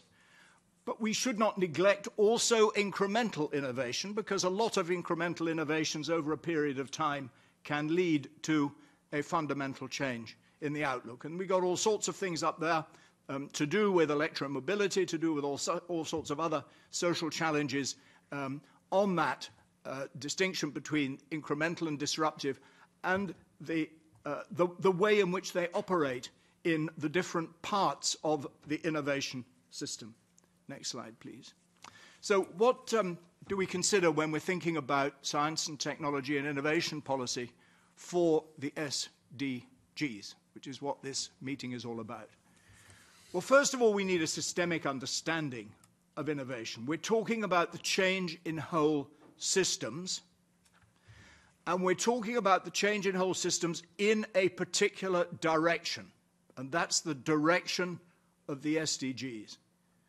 In order to achieve the SDGs, we will need societal transformation, and that means a transformation in systems of production, in systems of distribution, and systems of consumption. And those are going to be pretty fundamental. We've got to be open to a variety of innovation pathways. I'm emphatically not saying that governments are going to pick winners. It would be very nice if governments could pick winners, but we know from experience that they're just as likely to pick losers. We're much more likely to pick winners if governments, business, and civil society work together in a co-created, innovating process. We need policy appraisal and evaluation, and all too rarely do policymakers actually evaluate the policies which they put in place. And we need to be prepared to fail. Transformative innovation is risky. I'm going to ask Gabriel when we're offline how many failures he's had in his businesses, because we only ever hear about the successes, but any entrepreneur I've ever met has always failed as many times as they've succeeded. Politicians and policymakers are not good at taking risks, at being prepared to fail, and I'm afraid that publics are not good in allowing them to do that because they find that very embarrassing. Next slide, please. So we need a systemic understanding. We need directionality of policy support. We need a comprehensive and coherent instrument mix that comprises all sorts of different policies. I was very struck at a meeting I was at not so long ago, and there was someone who was saying that all sorts of innovations were just going to happen. And the examples they mentioned was the Internet of Things and autonomous mobility, so driverless cars and stuff. And I was interested in that perception that they were just going to happen. Because for an economist, what that means to me is that the incentives are in place for certain people to do certain things to make them happen. The role of incentives is absolutely critical. And if the only incentives you have in your society are private incentives to make money, then the only innovations you will get are privately based innovations that make people a lot of money. That's kind of the way society works. And both the Internet and Things and autonomous vehicles are developing very fast because a few rich people and companies think they're going to make a lot of money out of them. If we want to get to the SDGs, we'd better put incentives in place for smart people to move in that direction, because otherwise they won't move in that direction. And that's the job of public policy. So comprehensive and coherent instrument mix, strategic collaborations and stakeholder alignment. This is a destination we've all got to go to together, or we're not going to get there at all. And by that, I don't mean there won't be any losers. Of course there will be losers. If we're going to decarbonize the economy, which is something that the IPCC says we should do, the guys who currently own a lot of fossil fuels, which are going to have to stay in the ground, they're going to be losers. And somehow society has got to cope with that and make it okay so that we can make that political progress. And we need to learn and we need to experiment, which is something that entrepreneurs teach us all the time. Next slide, please. So finally, we need an enabling environment. That's really what government can provide. And I think it was, again, Mr. van Meijenfeldt, who said the crucial importance of having direction, targets, milestones, so that guys who make investments today know that it isn't just for these 4 years when this government happens to be in office, but that in 4 years' time it's all going to change and a new government is going to try to take us in a completely different direction. This is something that is for the long term, and we need coherent, stable, consistent government policy that will move in that direction. That's really difficult for politicians. They don't like that. They like getting elected and then bringing out a whole new set of initiatives which they can put their name on and they can cut some ribbons. And that's absolutely not going to work for the SDGs. There are some good examples of sticky policies, of policies which can be put in place and are then difficult to change. The best example I know of is the UK Climate Change Act, which gives us statutory carbon targets every 5 years, which is within the political cycle, in order to get towards a substantial CO2 reduction by 2050. Not enough, and we're going to have to revise those targets in the light of the most recent science. The IPCC and the relevant committee is busy doing that. And then finally, direct support. We've heard about the size of the Horizon program that's coming up. Really important, and I've been privileged to work on a number of Horizon 2020 projects, and of course inno4sd comes out of that. We need to expand that. We need the kind of network that inno4sd is putting in place, and we need to work together to make these SDGs happen, because at the moment we're not going to get there, and we're not going to get there by a mile, so we better do some innovation. Thank you very much.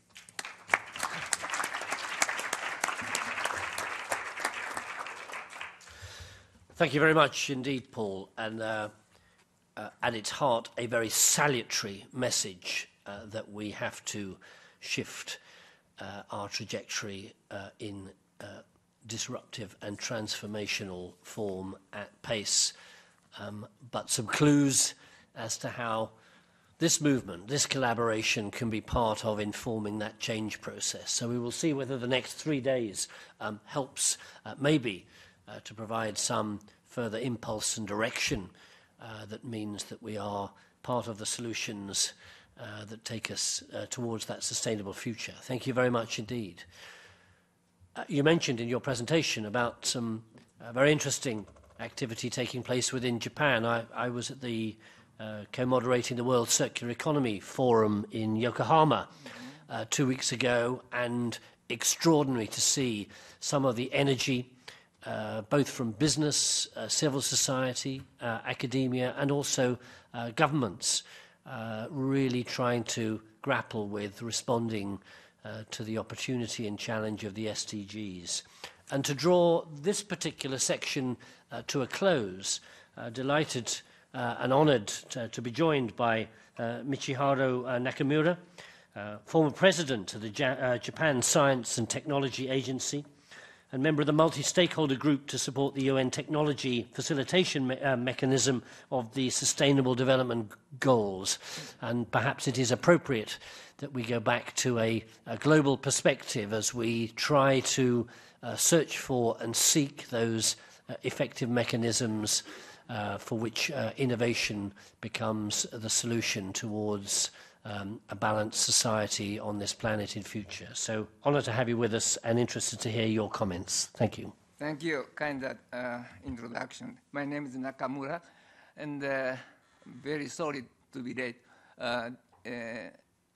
I left Japan 20 hours ago, but just arrived in Brussels.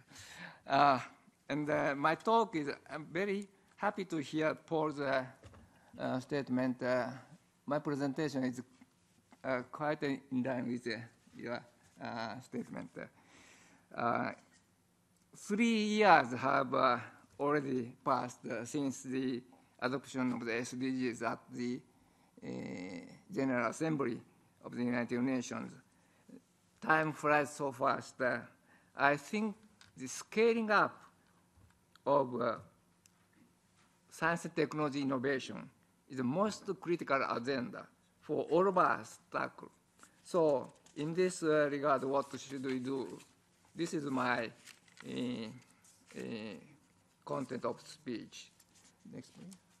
SDGs are holistic and bottom-up activities to attain sustainable, inclusive development. We have never had such an agenda in human history. It reflects the severe reality, such as climate changes, endless consumption of resources, damages in biodiversity, inequality, such and such.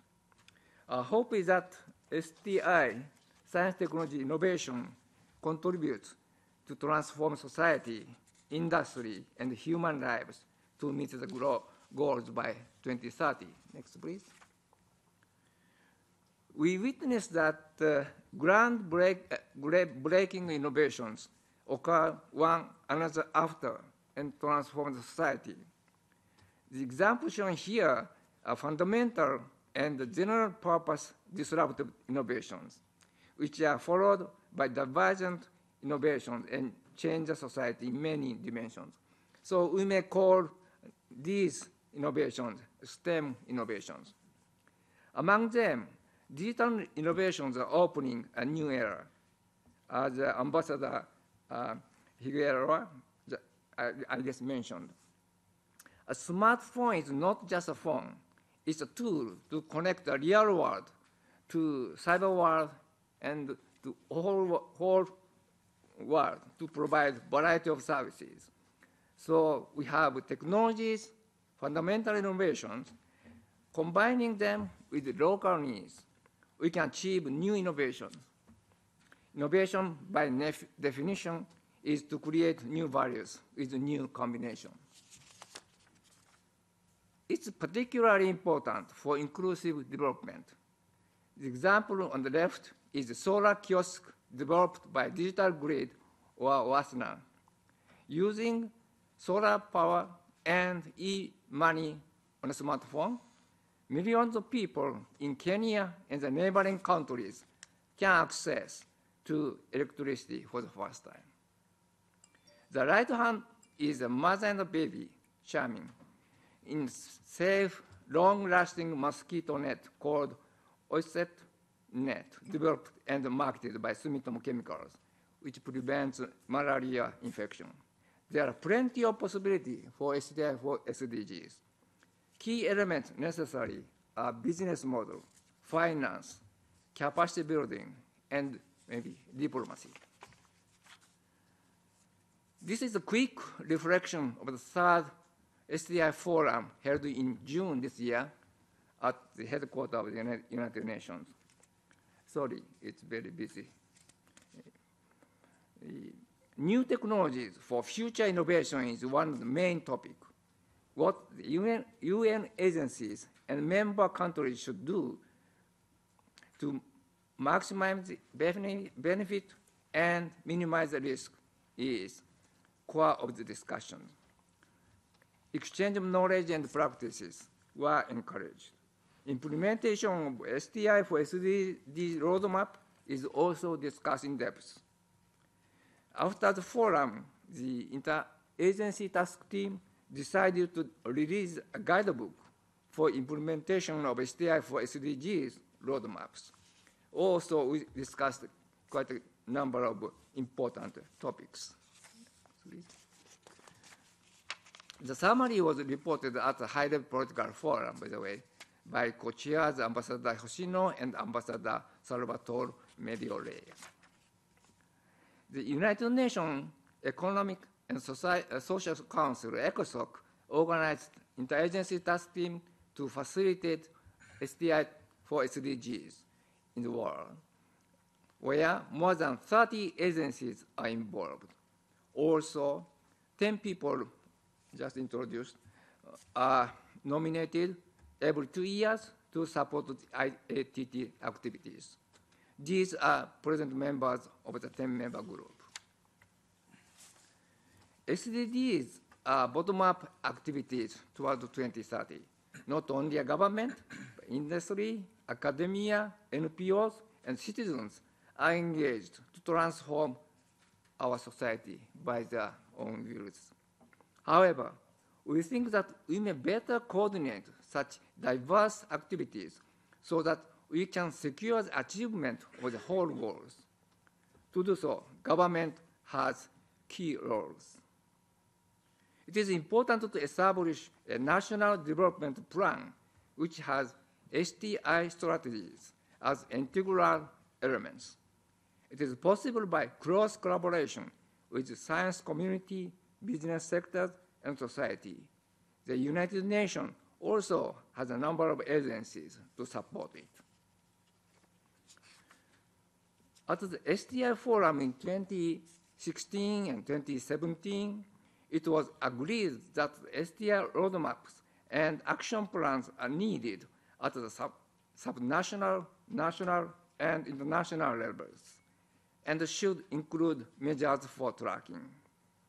STI for SDG roadmaps have also been discussed repeatedly in 2017 Incheon workshop on STI for SDGs, expert group meeting in Tokyo, and the STI Forum 2018 this year.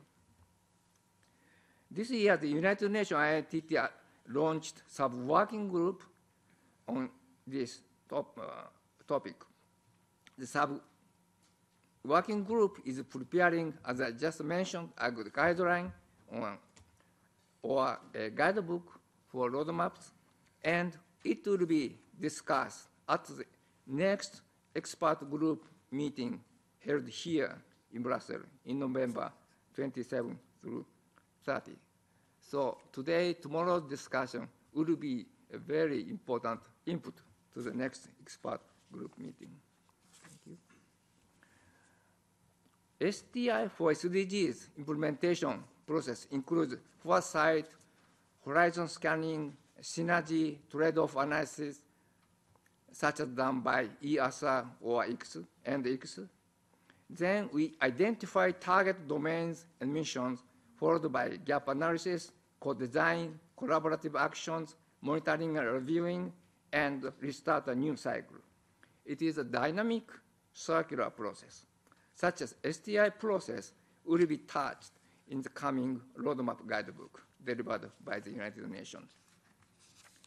Since the 17 goals, next please. Since the 17 goals and 169 targets are interlinked and have synergy trade-off between them, Ekins, now called EISC, has been analyzing them for food, health, energy, ocean in detail. For example, an increase in agricultural production to help end hunger can result in an increase in water use, which may compete with water demand or achieving universal access to drinking water. Similar analysis has been done at country level by IGES, Institute for Global Environmental Strategies. EASA has shown pathways toward goals and identified major domains to tackle. So this is an example of a theme or goal-oriented STI for SDG roadmap scheme. Since we are intending to implement STI, that innovation in society, not on technological pathways, but also economic and social elements should be incorporated. This includes feasibility demonstration, business model, investment, law and rules, standardization, infrastructure, and social acceptance. In the technological dimension, database and capacity building are highlighted in the digital revolutions. In Japan, let me turn to introduce you the SDG activity in Japan. In Japan, the SDG promotion headquarters was established in 2016, which is headed by Prime Minister Shinzo Abe and composed of all ministers in order to ensure a whole of government approach to implementing 2030 agenda in a comprehensive and effective manner. It adopted SDGs implementation guiding principle, and also this year it decided SDGs Action Plan 2018 with 3 pillars: promotion of Society 5.0 linked with SDGs, regional revitalization by SDGs, empowerment of next generation and women as main players of SDGs. Society 5.0 is Japan's vision for sustainable development launched in 2015. It aims at human-centered society, leveraging fusion of physical world and cyberspace by advanced ICT. Since data plays a dominant role, it may be called a data-driven society, which provides new values and services, meeting diverse needs and aspirations for sustainable development.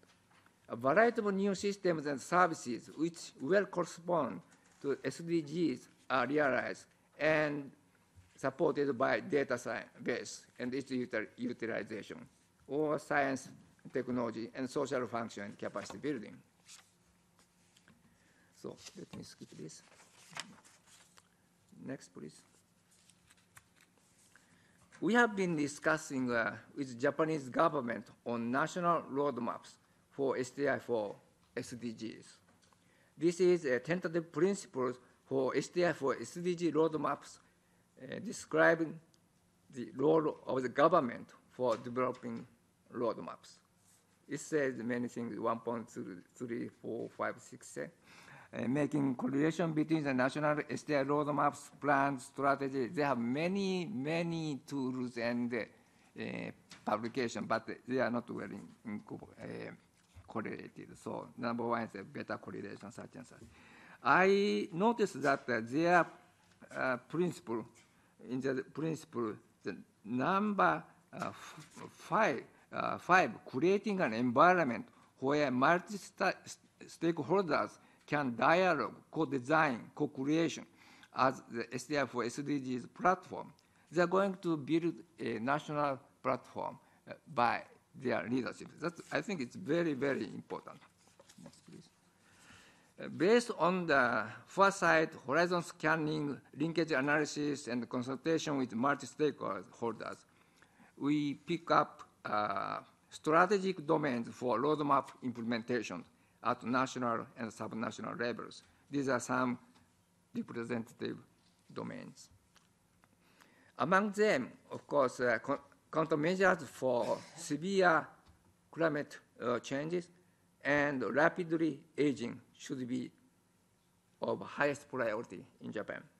We need to share sense of crisis. We need to share clear vision and long-term commitment of multi-stakeholders, particularly industry. We need to share this kind of roadmaps for coordinating multi-stakeholders' activity coherently and tracking progress. So this is a Japanese version of STI for SDG roadmap for transportation. Autonomous driving system are included in this example, just an example. Under the depopulation and aging pressure and rapid centralization to mega cities such as Tokyo and Osaka, revitalization of local region is another important agenda of 2018 SDG action plans. Japanese government has selected 30 strategic regions to support regional innovation and meet SDGs in their context. This is an example of Kitakyushu City. It just mentioned another important point. Also, I'd like to mention some activity by KEYNOTE, Japan Business Federation. They have just revised their chart of corporate behavior last year and is pushing SDGs-related initiatives under strong leadership of new chairman, Mr. Hiroaki Nakanishi. It's very important the business sector go ahead of all of us, government, citizens, academia are following industry. This is the situation we have in Japan. It's very happy to see that. Next, please. I don't have much time to mention the international agenda. We have some discussion with the United Nations IATT. So they're going to have a guideline or guidebook, including both national level roadmap implementation and international level roadmap implementation. So they are coming together. But in reality, we cannot pursue both at the same time. So at least in Japan, we go first for national level roadmaps. Then we move to the international roadmap very soon. It's our domestic discussion. So in summary, I mentioned some key issues to scaling up STI for SDGs. And I emphasize that government leadership is very important.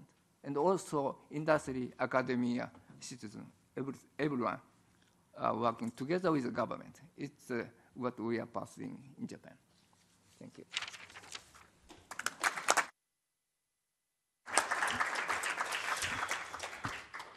Mr. Nakamura, we thank you very much indeed for that presentation, both looking from a UN perspective, but also particularly looking at some of the activities that are taking place within the Japanese context and another major global player that is seeking to get and embrace the Sustainable Development Goals. So, ladies and gentlemen, you have heard a number of interventions this morning. We hope that you have, that's a sound for 2018, that is, yes. We hope you'll be interested to know the sound for 2028. Perhaps it will be the sound of silence.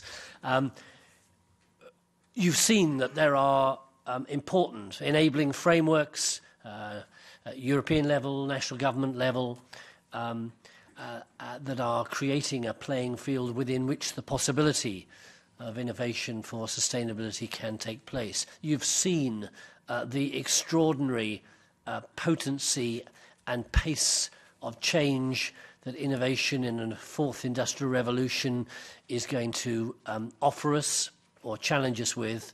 And you've heard salutary messages that at the moment we are off pace and risk exponentially getting further off pace. We hope that this is all important feedstock for the discussions over the next 3 days about how this network is part of enabling serious disruptive transformation towards really getting the issues and then focusing and channeling innovation in directions that support societal goals expressed through the Sustainable Development Goals.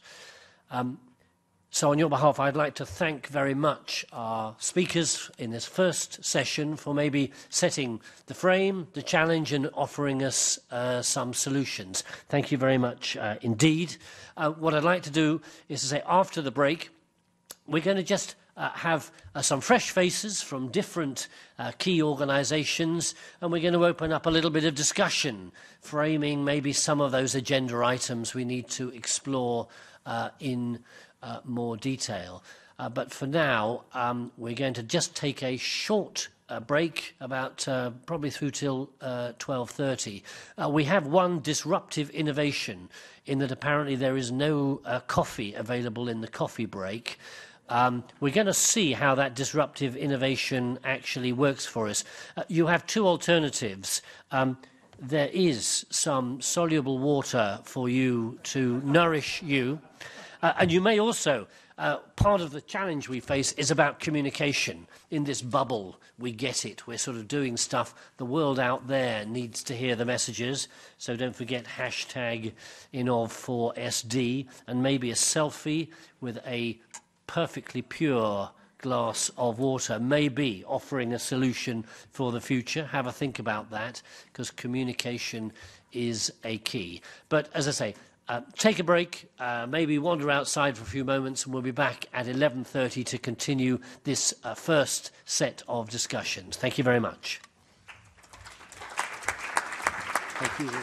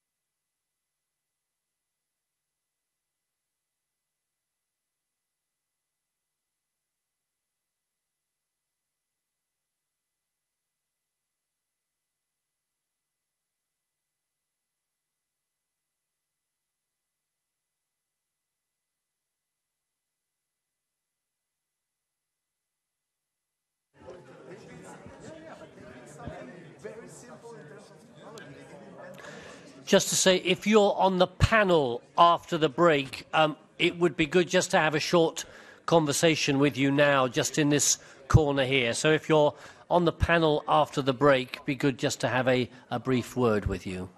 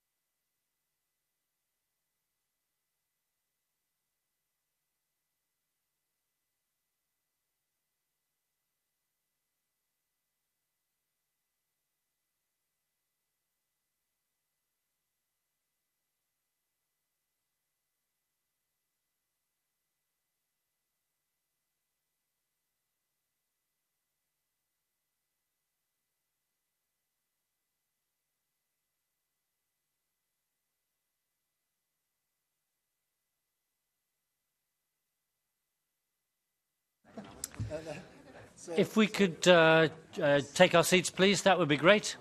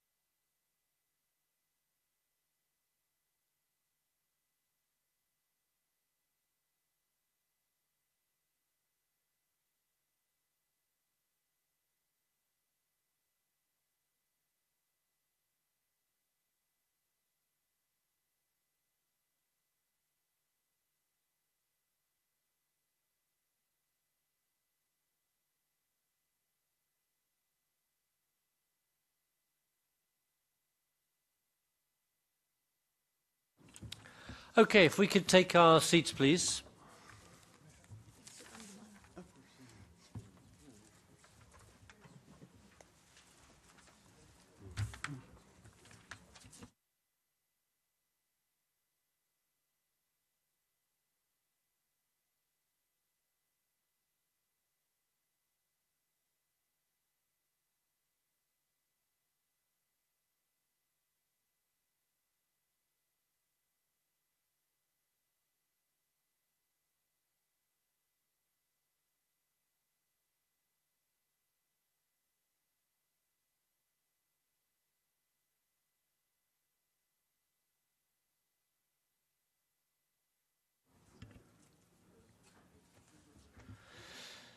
Probably just waiting for one or two people who couldn't contemplate a break without coffee. They're now on their third lift down to the basement.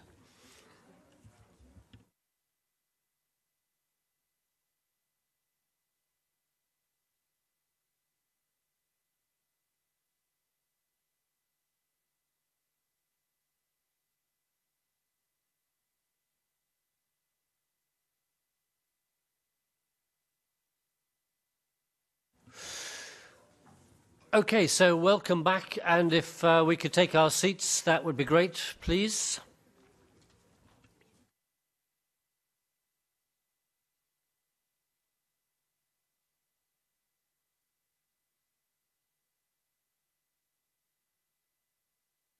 So, over the next hour, I'm privileged to have on the platform here some people representing very interesting organizations, networks that are part of that innovation for sustainable development journey.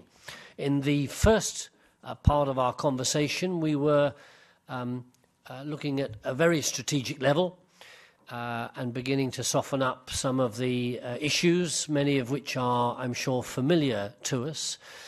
During this conversation, we'll see where it takes us, but I'm keen to see whether we begin to draw some thoughts and coherence about those pathways by which networks engaged in the research and innovation agenda related to sustainable development, and particularly those framing their operations and activities within the Sustainable Development Goals, to have perspectives from some of those networks on this issue, and then maybe to open up and draw together some key thoughts, some key messages which we hope will infect and inspire productive conversations through the next 2.5 days. And particularly on Friday afternoon, we're going to be really looking about, okay, are we fit for purpose for what is required, or are there new energies or reinforcing messages or whatever that we need to put together? So thank you very much to my panel for agreeing to join us. And I'll just quickly go along and introduce. No, I'm actually going to do them one at a time, otherwise I'll spend all the time doing introductions. And I'm going to give each of you just 4 or 5 minutes. There's a clock up there, so we do have some discussions. Just maybe to offer your perspective from, maybe tell us a little bit about your network world, but then also what's inspiring, worrying, or encouraging you to think about that collaboration for research and innovation towards sustainability. So I'm going to start to your left, my right. Delighted we're joined by Angelo Riccoboni, member of the Leadership Council at the UN Sustainable Development Solutions Network, also chair of the SDSN Assembly, and also chair of the Prima Foundation, which is a partnership very much looking at building research and innovation capacity around the Mediterranean society. So, Angelo, maybe a little bit more about the world from which you're coming, and maybe some key thoughts to seed into our conversations at this conference. Thank you, Peter. Just a few words about SDSN, which is a global network led by Jeffrey Sachs under the auspices of the Secretary General of the UN.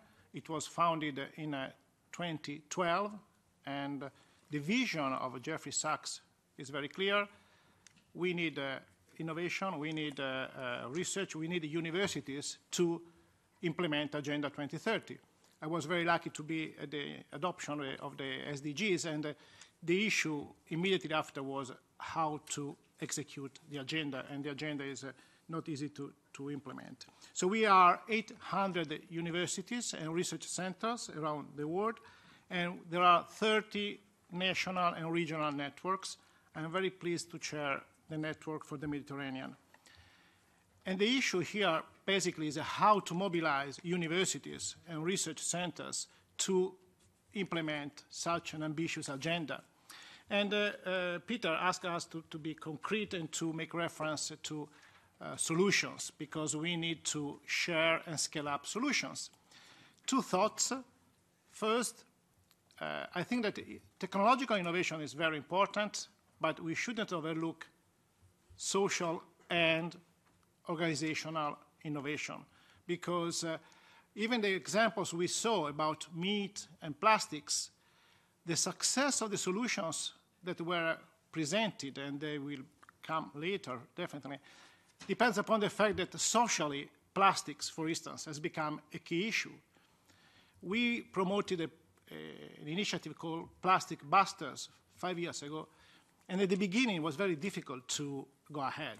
In the last few months, there's a lot of interest in all the projects related to plastics, because plastic is getting our guts. It's really something that is hitting everybody. And because of the consumers, because of the citizens' reactions, then the Commission has issued, the EU has issued a regulation on it. I mean, the social dimension of everything is so important that we shouldn't overlook this part. And related to the social dimension is the other point, and the role of universities for it is education.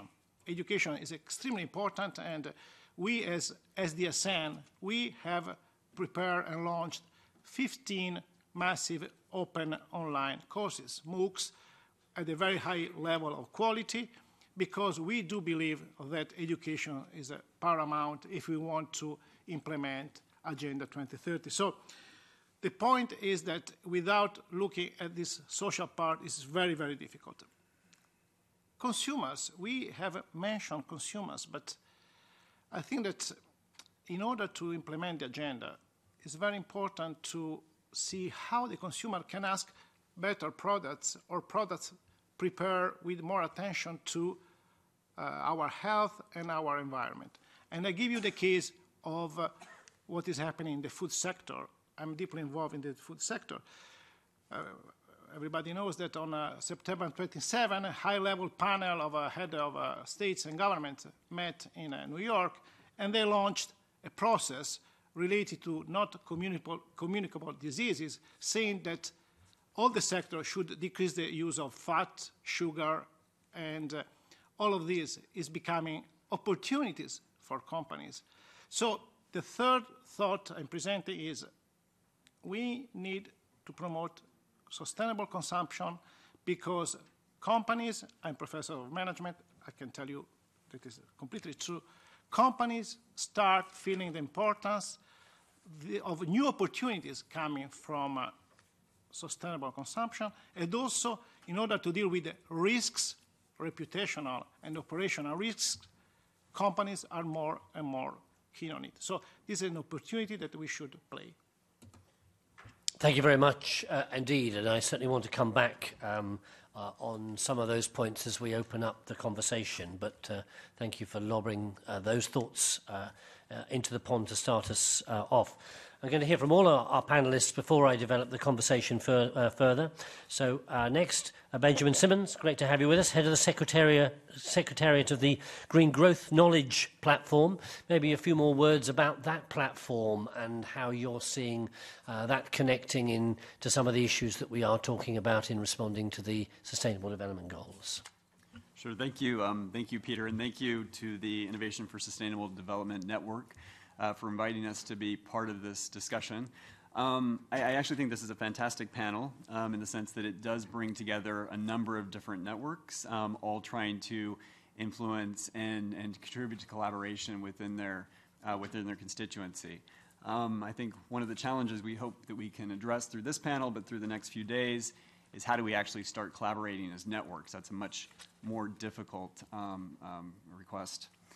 The Green Growth Knowledge platform is, for those of you who don't know it or have never heard of it, it was incubated in the World Bank just before Rio+20, and in very early days, the World Bank reached out to a number of other leading intergovernmental organizations that were preparing major pieces of analysis in the lead up to Rio+20, but that also were engaging directly with government ministries. And so they initially reached out to the OECD, who at the time was preparing a major green growth report and was creating some metrics around green growth, to UN Environment, which was called UNEP at the time, and then also to the Global Green Growth Institute, which was Korea-based, not yet an intergovernmental organization, which it is now, but rather a think tank on the road to becoming an intergovernmental organization. And the reason the World Bank initially reached out to these other partners to launch this initiative was there was a recognition that each of the institutions was developing really important pieces of work, but they were developing those pieces of work in relative isolation.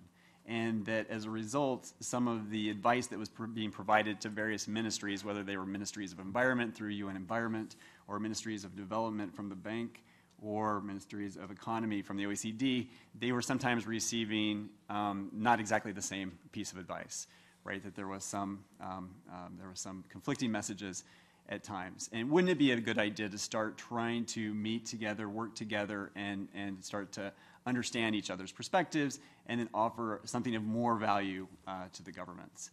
And so these organizations worked together in the lead up to Rio+20, and then felt that it was such a good experience they would try to create this broader network around the topic of green growth, which there's some debate about what that means, but at least for our purposes, it's really that intersection between economic development and environmental sustainability. And then to see if that network could also be broadened. So today, after the 4 founding partners, we're now a network of 60 institutions, which includes most of the UN agencies that are focused on economic development or environmental sustainability. So that includes the economic commissions, but also many of the regional development banks, and most importantly, also a number of the think tanks and research institutes around the world, in order to try to collaborate and address some of the tricky questions that we have when it comes to economic development and environmental sustainability in a much more collaborative fashion. One of the issues I hope we could perhaps tease out a little bit on this panel today is what makes for a good collaboration and a good network and successful. I mean, one of the major challenges we had initially in setting up the network was really trying to have the institutions, originally the 4, but other institutions now, to redefine their personal agendas into a common collective agenda to address an issue. This is an extraordinarily difficult task, but one that is definitely worth it. If you are able to succeed in that effort, you're able to then obviously multiply and scale at a rate that would otherwise be very difficult from one organization. You asked what's inspiring to us, what's encouraging, and what's worrying. Certainly, I find personally the question around innovation extremely inspiring. Just the enthusiasm of those that are engaged in it, the startups, the fact that you have so many younger people that are engaged in some of these tough questions. Encouraging, I think there's, at least what I have seen over the last 5 years since I've been involved in this particular network, that there is more interest in collaboration than ever.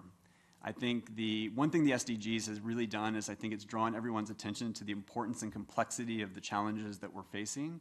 And I think there's now an understanding that these challenges will not be addressed by any single institution. And so I think that's very encouraging. I would say worryingly is probably the fact that many colleagues working on some of the socioeconomic challenges may not be. I think there's a challenge around ambition, and if you start to look at this rocket that's going to take someone from New York to Singapore in 30 minutes, where is our 30-minute rocket in the socioeconomic challenge space? Where is our rocket to actually address these issues at that level and scale and speed? So I'm a little discouraged by some of the ambition, which I'm not sure. We should have said worrying at the beginning, perhaps. That's a negative note to end on, but that's what I would see as a worrying factor. Great, thank you very much, and certainly we'll come back to this building collaborations effectively so that the messages are clear. We'll come back to that question. Next, Wendy Broadgate, Global Hub Director, Sweden, and member of the executive team of Future Earth, very much a research initiative around environmental and sustainable development, understanding what's going on and sharing messages related to that. Again, interested, you're a very interesting network self of scientists looking at things. Very interesting in your take on where we're at. You're probably very well versed in what we need to be worried about, but also maybe one or two takes on our collaborative journey forwards. Thank you. Thanks, Peter. Well, that was a nice introduction to what Future Earth is. We're a research and innovation network for global sustainability. Both hard science, but also social science is really important to our mission. We also want, through our work, to actually to catalyze the transformation to sustainability. So not be observers and fact providers in this, but actually insert our science into social change. And I think the co-design of science questions, the co-design of science is a really important part of that, because that creates both a collaboration with stakeholders, entrepreneurs, policy, but also a deeper understanding of the urgency and the facts. So I think this collaboration is fundamental in both inspiring and delivering towards sustainable development. One of the aspects that I wanted to take a deeper dive into today in the innovations realm is the recent roadmap for exponential action on climate change that we published in September at the Global Climate Action Summit. And that is really if we look at the IPCC, the recent IPCC report, it really maps out the urgency of our need to act now.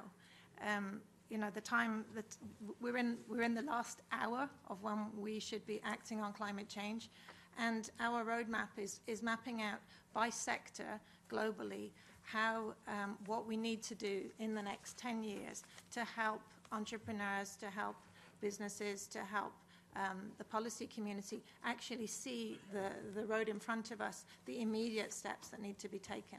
So the recent science shows that the global carbon law needs to be followed to meet the Paris Agreement. And I was delighted about Gabriel's presentation earlier, where he described very clearly the need for exponential change, but also the possibilities, the real possibilities. Exponential change has been happening in the tech industry forever. Moore's law, to half the speed of chips, double the speed of chips, half their size, double their capacity, half their cost. Every 2 years has been the goal of Intel since, and the tech world since the 1960s. So this is normal for the tech world. And our roadmap has been mapped out in collaboration with some leaders in the tech industry, with Ericsson, with Telia, and I'm working also with Mission 2020 and WWF to really look at how we can push this information out into the world to inspire change. So to halve emissions every decade in various sectors, industry, transport, buildings, food, agriculture. We've mapped out that it is possible with existing technologies. The key factors are actually policy leadership and their behavioral change. And the tech world can really help us. The fourth industrial revolution is upon us. AI, Internet of Things, digital economy, circular economy, how we use our mobile devices. These are all both providing technological solutions, but also behavioral change. I mean, the companies that are driving these forward are actually changing our behaviors. I mean, we've all got a smartphone in our pocket, and what that provides us with has really changed our behavior, all of us, even the oldies, since the iPhone was produced in 2007.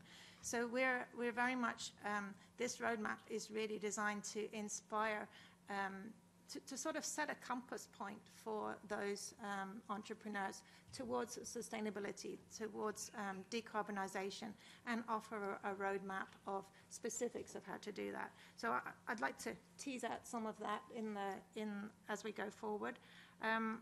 What I find inspiring, I'm also inspired by the young entrepreneurs that are actually producing a lot of these solutions. I'm encouraged by the movement building in society that's really helping our policy leaders actually be able to make change. I think that movement building is really critical. And I'm very worried about the urgency that we have no time to waste. We have to peak emissions by 2020 and halve them by 2030. That is an enormous challenge, and the ambition is not high enough today. But we have the solutions already on the table to do that if we have the policy framework and the behavioral change to implement it. Thank you very much. Adding and reinforcing some of the agendas for discussion. I like some of the linkages already. Wolfgang, I'm going to come to you next. Wolfgang Teubner, Regional Director, Europe of ICLE, the local governments for sustainability. You have fingers right across the world in municipalities, in cities, that space of change for good, evil, or whatever, but goodness me, they are the spaces where we will probably ultimately decide whether we hit sustainability or not. An extraordinary network of activity. Very interested to hear one or two of your thoughts about that collaboration journey and also your hopes and fears. Thank you, Peter.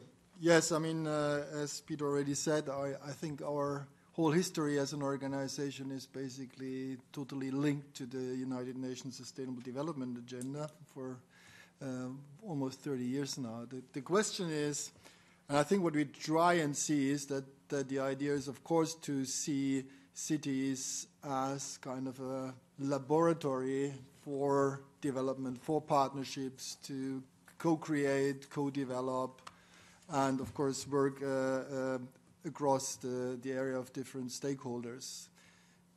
Of course, what we face is also the fact that, of course, cities are not lawmaking bodies, and, of course, they have, depending on systems, limited influence, I would say, on the frameworks they have to operate in, which is a bit of a challenge in itself, because I strongly believe that ultimately also with the help of technology, we can also decentralize a lot of processes and customize a lot of solutions to local circumstances in the world. I mean, if I would say of challenges or analysis, I mean, I think I would maybe start if we look at the SDGs and we look at the basic idea behind it, because the basic idea behind the SDGs, at least historically, is that we have a limited ecosystem and that we basically have a limited, that we have boundaries that we have to respect. If you look at the SDGs, of course, well, there are 17 goals which are contradictory in themselves. And the question is that we still loom around the question of priority setting and which is more important than the other potentially, and how they trade off between each other.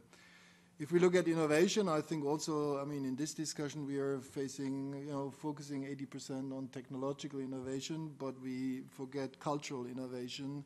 When we talk social, we often mean cultural, because if we talk about behavior, we talk about cultural legacies, we talk about heritage, we talk about customs. And I think that is an important part that we often forget, and we infuse technological innovation in a system that is fundamentally, potentially working on different or wrong principle and is guiding us in the wrong direction. And I think that is a challenge also that we have to see. And we say, I mean, we have this nice sentence, leave no one behind. I mean, just to go back on this rocket example, I mean, what is the percentage of people that will use these rockets? So, we see already now in our societies the divide, also the cultural divide with, people that profit from globalized developments and people who feel at least that they not profit besides using Facebook and everything. If you look also at the fact that, the scale that we get through innovation in terms of, internet and everything and speed. I mean, we accelerate intelligence as much as we accelerate stupidity, and I think we have learned that in the past few years when you look at what is happening in our systems as well. So we have to think about that in the same way. Then we see the issue that we have an economic system that is fueled by an artificial resource that we can basically have more and more. I mean, we create money which is infused in the system, which creates demands and everything, which ultimately, of course, puts pressures on resources. And we have not had, I would say, a severe economic innovation in the system for 100 years. I mean, we still are going back to, the early days of industrial and mass production, and our economic models are ruled by the same, Keynes and a bit of neoliberalism as kind of alternatives, but we have no new idea that is reflecting the resource limits that we have. I mean, we produce more and more money, but we cannot produce more and more natural resources. And finally, if we talk about social innovation, I think ultimately, if you have limited resources, we try to get around the distribution question. This is ultimately, it's a question of distribution. It's not only money, it's resources, because resources mean opportunities and chances. And if you look at all the statistics also relating to SDGs, you see that we have not managed to say we have solved, all the gender, the poverty and everything without basically destroying the environment, because all those that are doing good and they have all these nice things in place, education, everything, they're still the ones that overconsume and destroy the climate. So I think, we have a lot of issues to discuss and change here.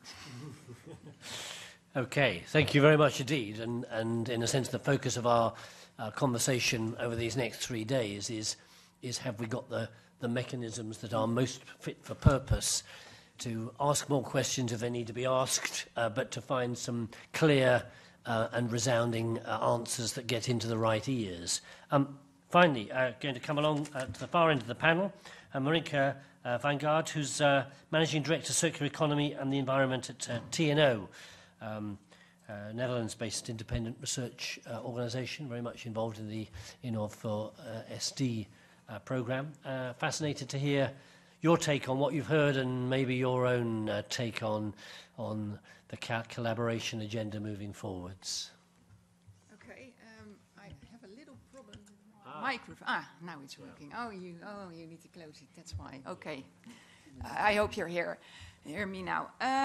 Maybe just a short introduction of like TNO. TNO is an RTO, which means that we're not like a university, but that we apply science or apply research and technology to the environment and to the society, which is sometimes lacking. And what we aim for is that we get our innovations and also that the society innovates better and accelerate it. So we have a success if like society takes it over and really implements it. That's basically what we're accelerating and heading for.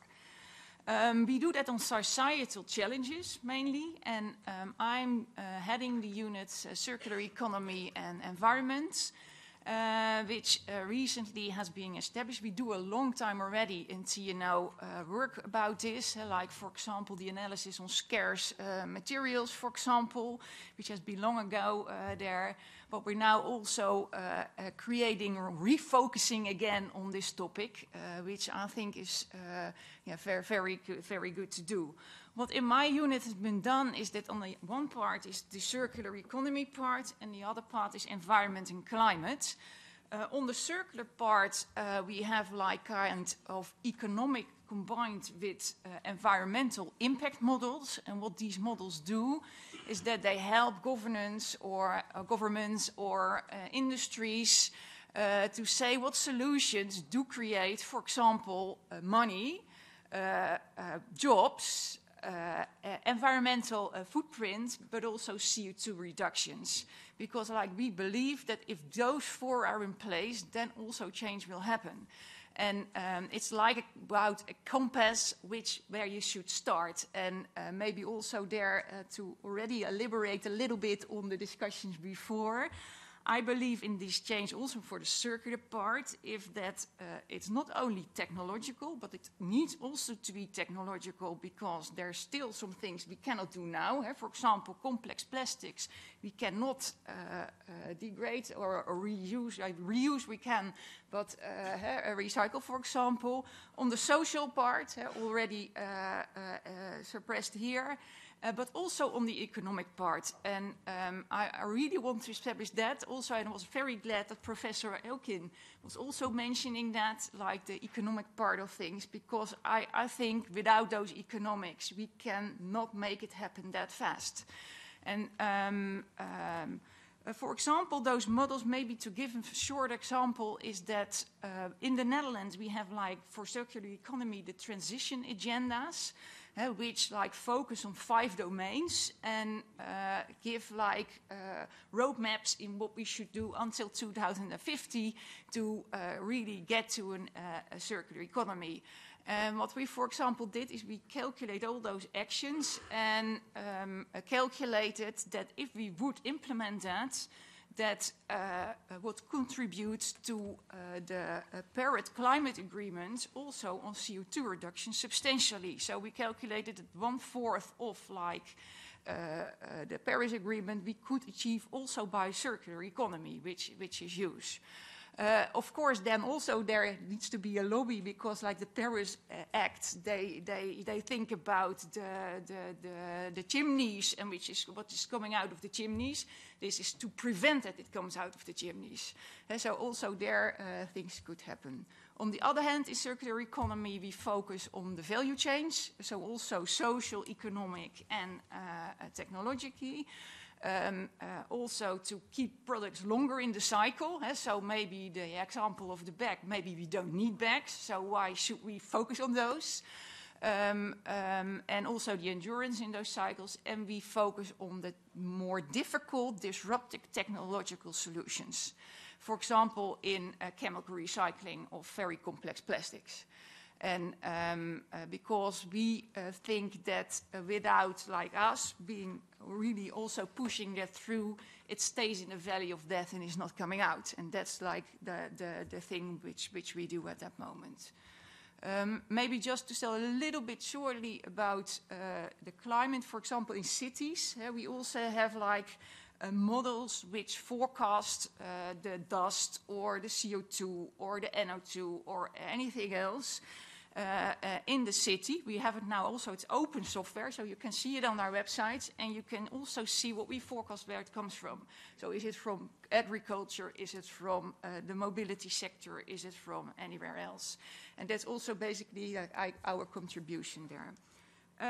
Maybe to say, which I really like and really appreciate, is that I see that the discussion on circular economy and on climate is getting again there. Also, like in industry, I'm also like, we have the climate tables in the Netherlands. I'm part of the expert team of the industry climate table, and I see that it's becoming a really hot or a more important topic. And that's actually recently, that's not that long already. And and that's also because I think some of the plastic producers, they still want to have double-digit growth in plastics. And I don't think that has changed so far. But at least they're now also thinking about the social impression and disturbance they take away. So it's also from their marketing part that they also consider it as an important issue. And it doesn't matter to me where it comes from, but if we can help also these kind of things to make it more sustainable, that would really help.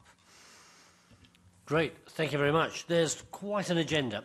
I want to focus in a moment, particularly around this collaboration agenda, and what I'm hearing loud and clear is that if we want innovation to move in the right direction, we have to create the, in a sense, the framework for that, not just leave it to the market. And I want to come back to that in a moment. I just wanted to touch something on something you've said, first of all, Angelo. And you were talking about, in a sense, the role of education and the role of universities. And just a short conversation in case someone has another insight. But I'm just quite interested. I was running a conference on the chemicals, global chemicals industries with the United Nations Environment Programme and the ICCA. And there was a guy called John Warner who said, part of the problem we've got at the moment is our education system is still pumping out one-trick specialists. So in the chemicals world, we've got the most amazing chemists who know everything you can do with molecules and all the rest of it, but don't get it in any sort of a context. And he was really, this was in China, he was dramatically angry, saying our education system, in every institution there's a wonderful centre for sustainability, which is a little oasis surrounded by silo specialists who don't seem to be getting their contribution to a bigger picture. I just wonder whether anyone just briefly wanted to comment on whether one of the targets around inno4sd needs to be around thinking of retooling that core education system as part of that journey towards encouraging innovation, effective research, etc. Does someone want to just comment on that? Yeah, Wendy. Yeah, no, that's something that we at Future Earth really feel is hindering our progress, is the sectored approach, the siloed approach in education, but also in policy, in many areas. The reality is, every decision requires integrated analysis from across different sectors, and actually our education system doesn't encourage that. So we're really promoting sustainability science as a field in itself, as valuable as mathematics or physics, and want to see, rather rapidly more institutions, more departments, more integrated courses in sustainability, but also a professional society of researchers and practitioners that see sustainability science as a recognized profession rather than these more siloed approaches. Right. Well, I mean, I would even slightly contradict, even though I agree, because I mean, if we would create an own profession, we would create an own silo again. If we have sustainability as a science or as a professional area, then you would still have economics that would not totally disregard any kind of ecosystem science. And I think it's more that we make certain things compulsory in different disciplines. You know, why do microeconomists only learn that people are a cost factor, that you have to produce cheap, you have to maximize profit? Why are they not learning something else? Simply because they're in their own area, nobody disturbs them. So we have to get there. Angelo, did you want to just add on? Yes, maybe you saw recently a video by the founder of Alibaba who went retired very young, good for him. And he said that 50% of the education should be based on critical thinking, on problem solving, on so-called soft skills. And I completely agree with that, because what we are wrong in terms of educators is that we are still using the same formats they were used after the World War II, basically. Why we need to change a lot. Think about the issue of nutrition or things related to human rights. I mean, really, we need to do it, but not in a new silo, but within a program. So we need to educate educators, which is very difficult.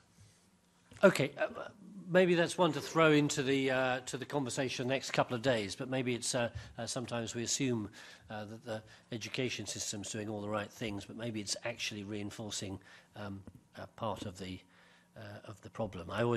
My other example is anyone from Austria here?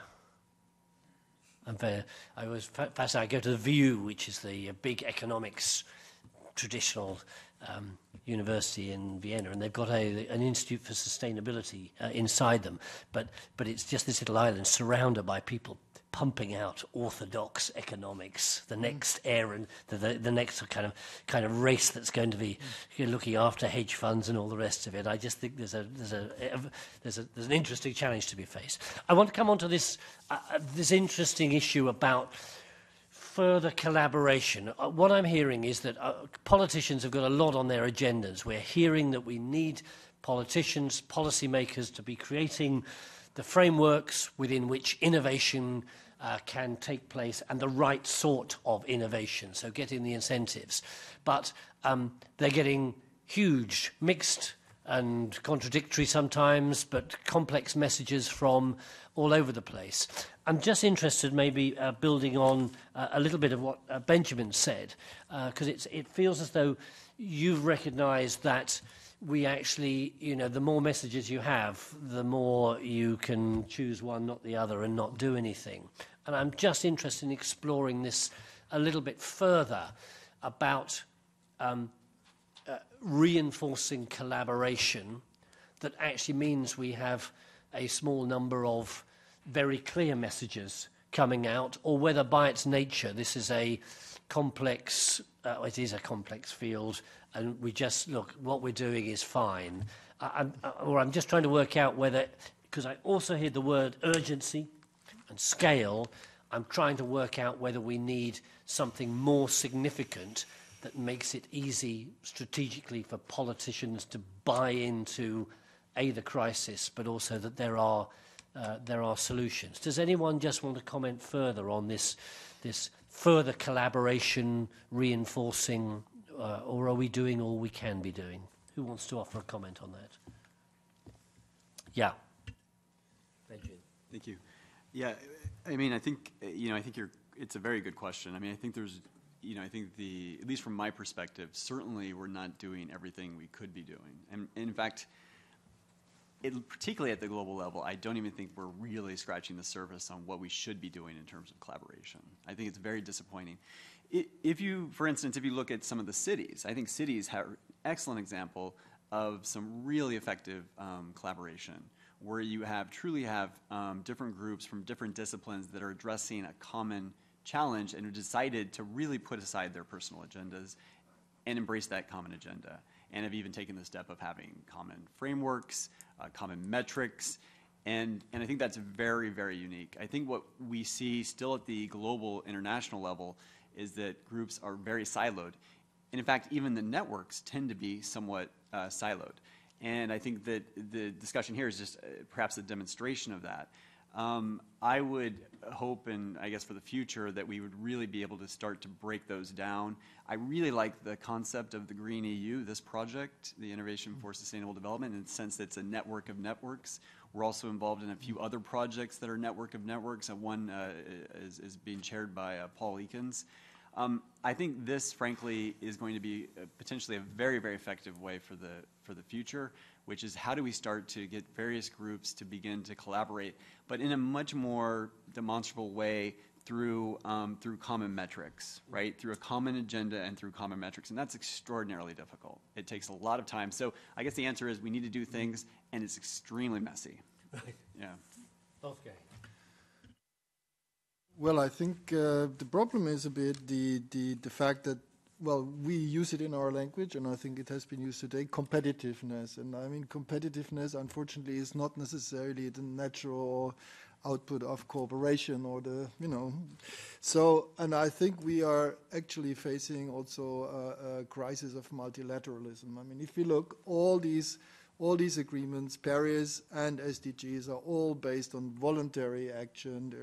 Paris is asking for nationally determined contributions. And if you look then at competitiveness, of course, we might not end up necessarily with a race to the bottom, but I would say with a very, if I put it mildly, cautious approach by national governments in order not to basically, lose their competitive edge, in this traditional thinking. And if we have countries that are about to withdraw from the Paris Agreement, that are having a major economic impact, then of course this could be quite detrimental and push us in a quite opposite direction. And I think to overcome that via cooperation from other levels might be a very hard job.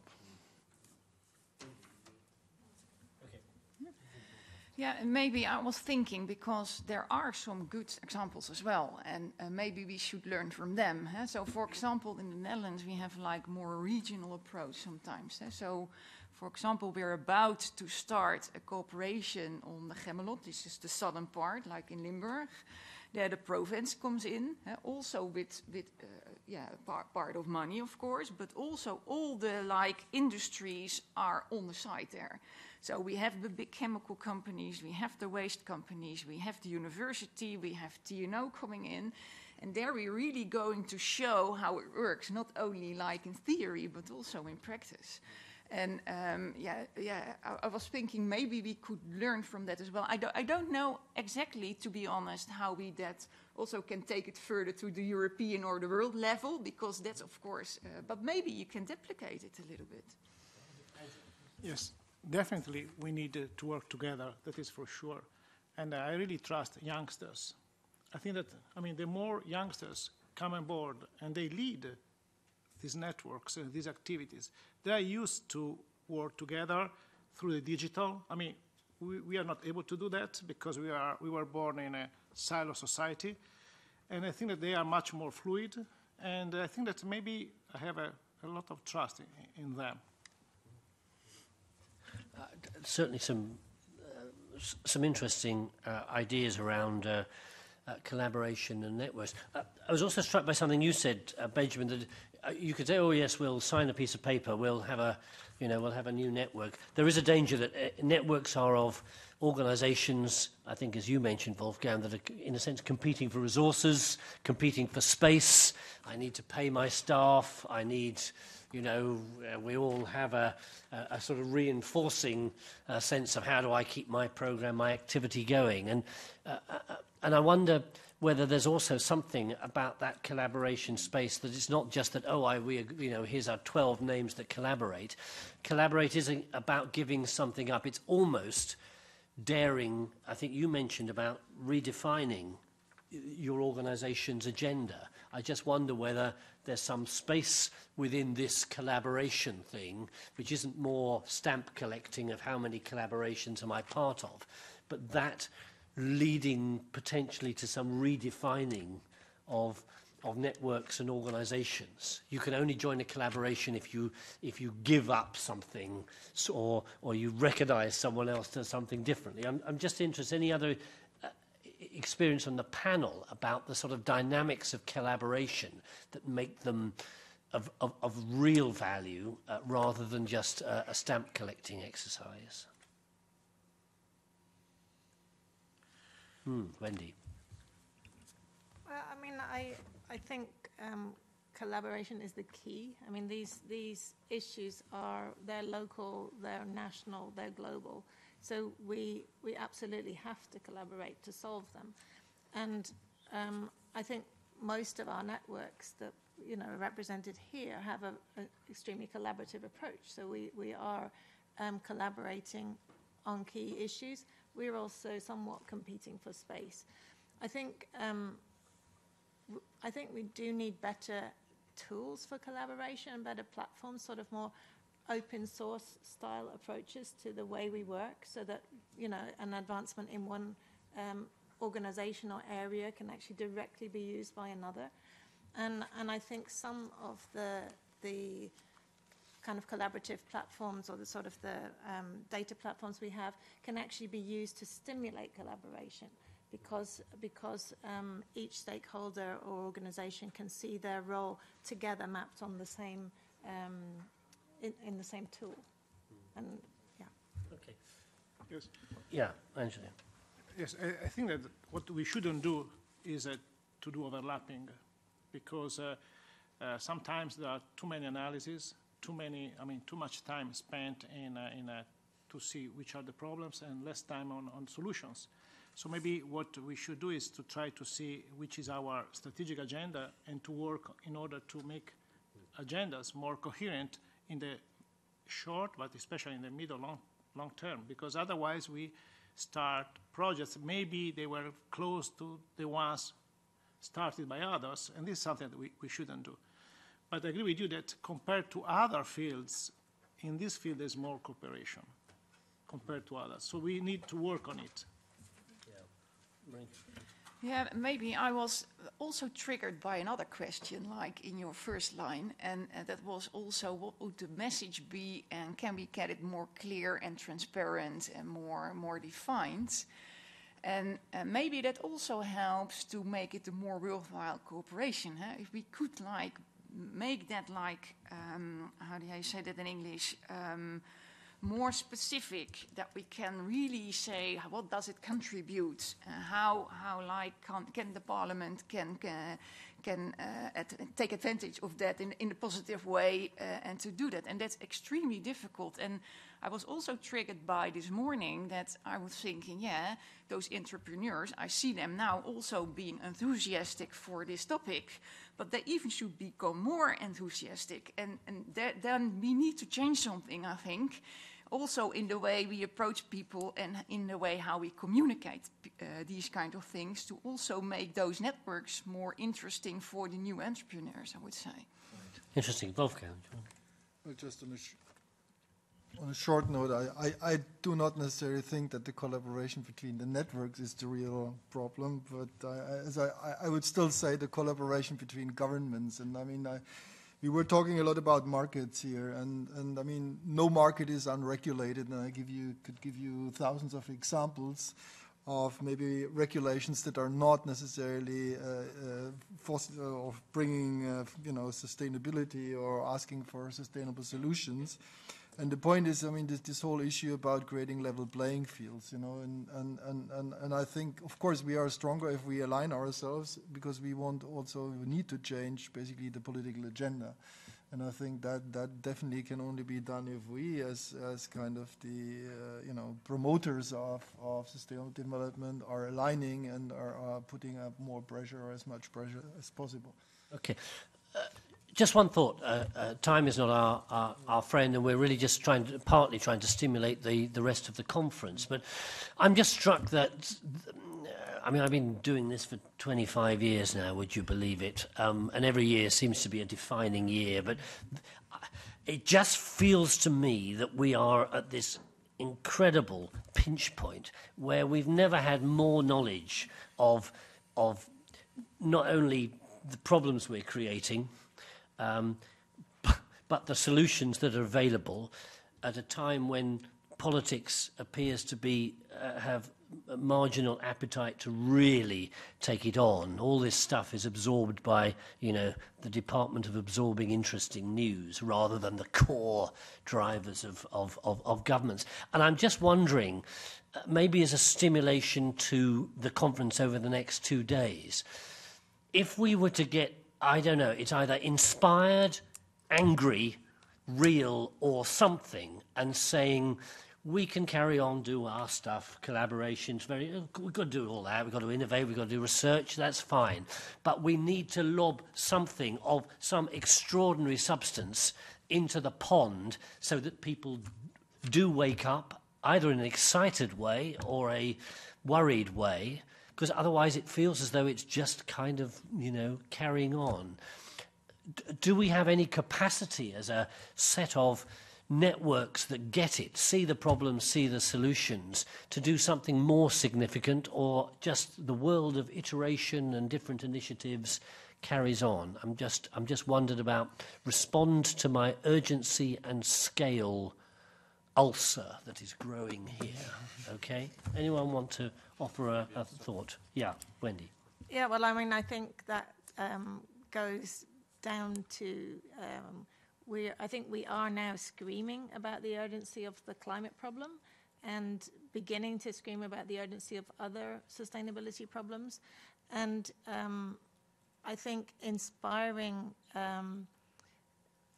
everybody, the world, the politicians, people, entrepreneurs, innovators, in realizing not the despair, but the potential of exponential action and what it can do, and how we can change exponentially, but we need to act now to get that moving. I think, you know, the inspiring talk by Gabriel, the recognition that it's not too late, but it is if we leave it any longer, I think can be a motivating factor to you know, provide people with you know, the hope, but also the motivation to address this. I can see the value. I'm interested in whether there is some practical something beyond what we're doing at the moment, which may be perhaps further discussed at this event. Benjamin. Thank you. It's a very good question. It's a very tough question. I think it's very difficult for the networks to do that thing unless you address the underlying incentives of the partners that form the network. And I think this is a point that I believe Paul was also making when he pointed out that the incentives sometimes for innovation are very clear. The incentives around addressing socioeconomic challenges sometimes are less clear.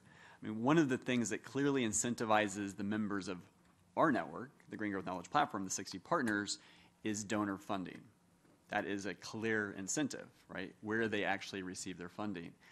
I think Horizon 2020 is unique in that it has insisted on some sort of collaborative element in all of its projects, right? I think that is quite unique in the donor space. I think it's been somewhat successful in that.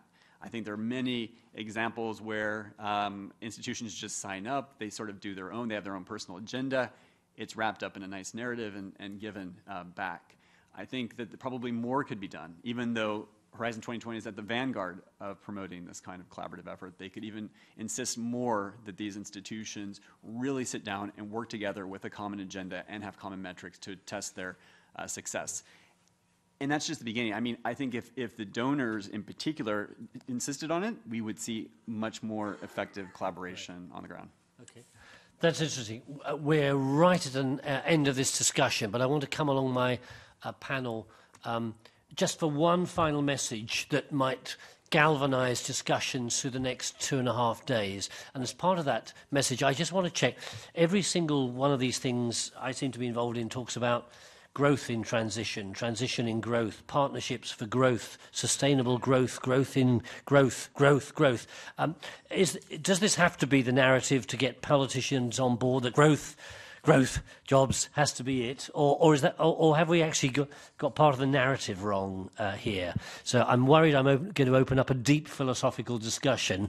One message to our wonderful set of participants, but almost just maybe a comment on growth.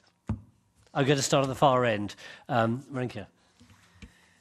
My message would be, and then also for the communication to further get all the entrepreneurs here, get all the younger, because also like on this table, I mean, I don't know the age of you, but I assume you're about the same age as me, which is being 50. Huh?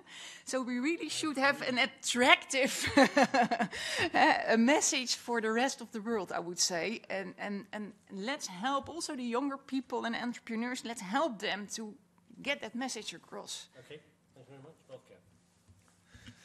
Well, I would still see that you know, the collaboration on the local level, and I'm saying that with all caution, we are not the only ones. So there are many networks around around the world who would potentially say the same. You know, where people can really have an impact directly. And I think that is the key as a learning laboratory, that you can make people part of the change and they can see the impact. This is not easy, but I think it's worthwhile, and particularly I think young people are really open to that. Make them engaged and let them really shape their future by themselves. Yeah, well, I think thinking about this conference in particular and the innovations communities, I think the key to our future lies with the innovations communities, and I think collaboration with the science communities as well as policy communities is fundamental for that to be enabled, and to be enabled in the right direction. So in the direction of sustainability, but also we need policy incentives to encourage and enable the innovators to innovate in the right direction. For our conference next 3 days. You know, I think that the networks that are represented here and the others that are joining us today, I mean, I think we're now at a stage of maturity and also a stage of stability where we need to examine our ability to work together. I think that there are some incredible opportunities out there, but it is going to take each of us to actively engage and to try to identify those. Right, maybe a little bit of internal disruption is what's required as well. Okay, Angela, finally. There was an ad on The Economist a few days ago saying, by an investment fund, saying sustainability revolution. So what I would like to underscore is that business starts to be interested in these issues because they see opportunities and they see ways to mitigate risks. So we as organizations, we need to support them, and we need also to collaborate in order to do it better, because we need to talk to them in a new way. We need to be stronger, politically stronger, and if we are united, we can do it. Vote for me. Thank you very much. And maybe that is one of the issues for us to discuss, is the nature of those collaborations and the partners within it. Certainly my experience over the last 2 years is extraordinarily. The Sustainable Development Goals appear to be getting a level of traction among certainly large corporations and many others that I was way beyond what I expected. So maybe there are some friends and new alliances, challenging maybe, but of high value, and we maybe need to be starting to think, you know, who are our players? And because once some big players get it, it's amazing, as we've seen today, how fast things can change. Thank you very much to our panelists. You'll be contributing, I think, through the next couple of days in the conference. We hope we've softened up some thoughts, some ideas for agendas. But for now, thank you very much to our speakers. And I think we might clear the platform, because we're going to make way for Fernando, because I just feel we need a global initiative of knowledge and innovation in support of the SDGs. Have you got anything up your sleeve there, Fernando? You might have. So thank you very much to our panelists. Thank you.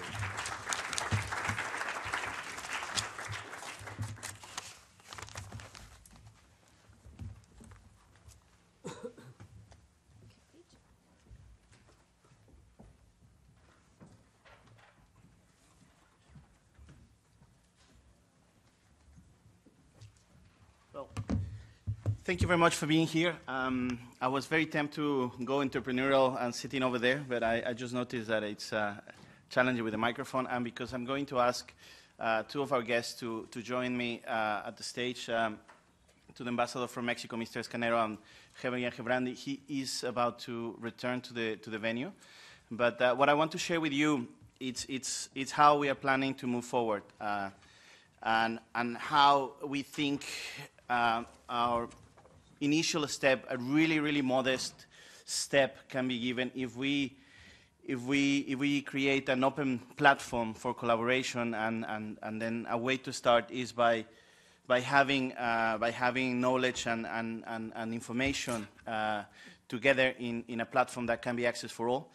With all the limitations we face and with all the challenges we face, this is just one way to start. So we've been hearing today, and I'm very thankful for all of you keynote speakers, panelists, all of our guests coming from many different countries. The tremendous amount of effort that was put in traveling, also CO2 emissions, I'm afraid.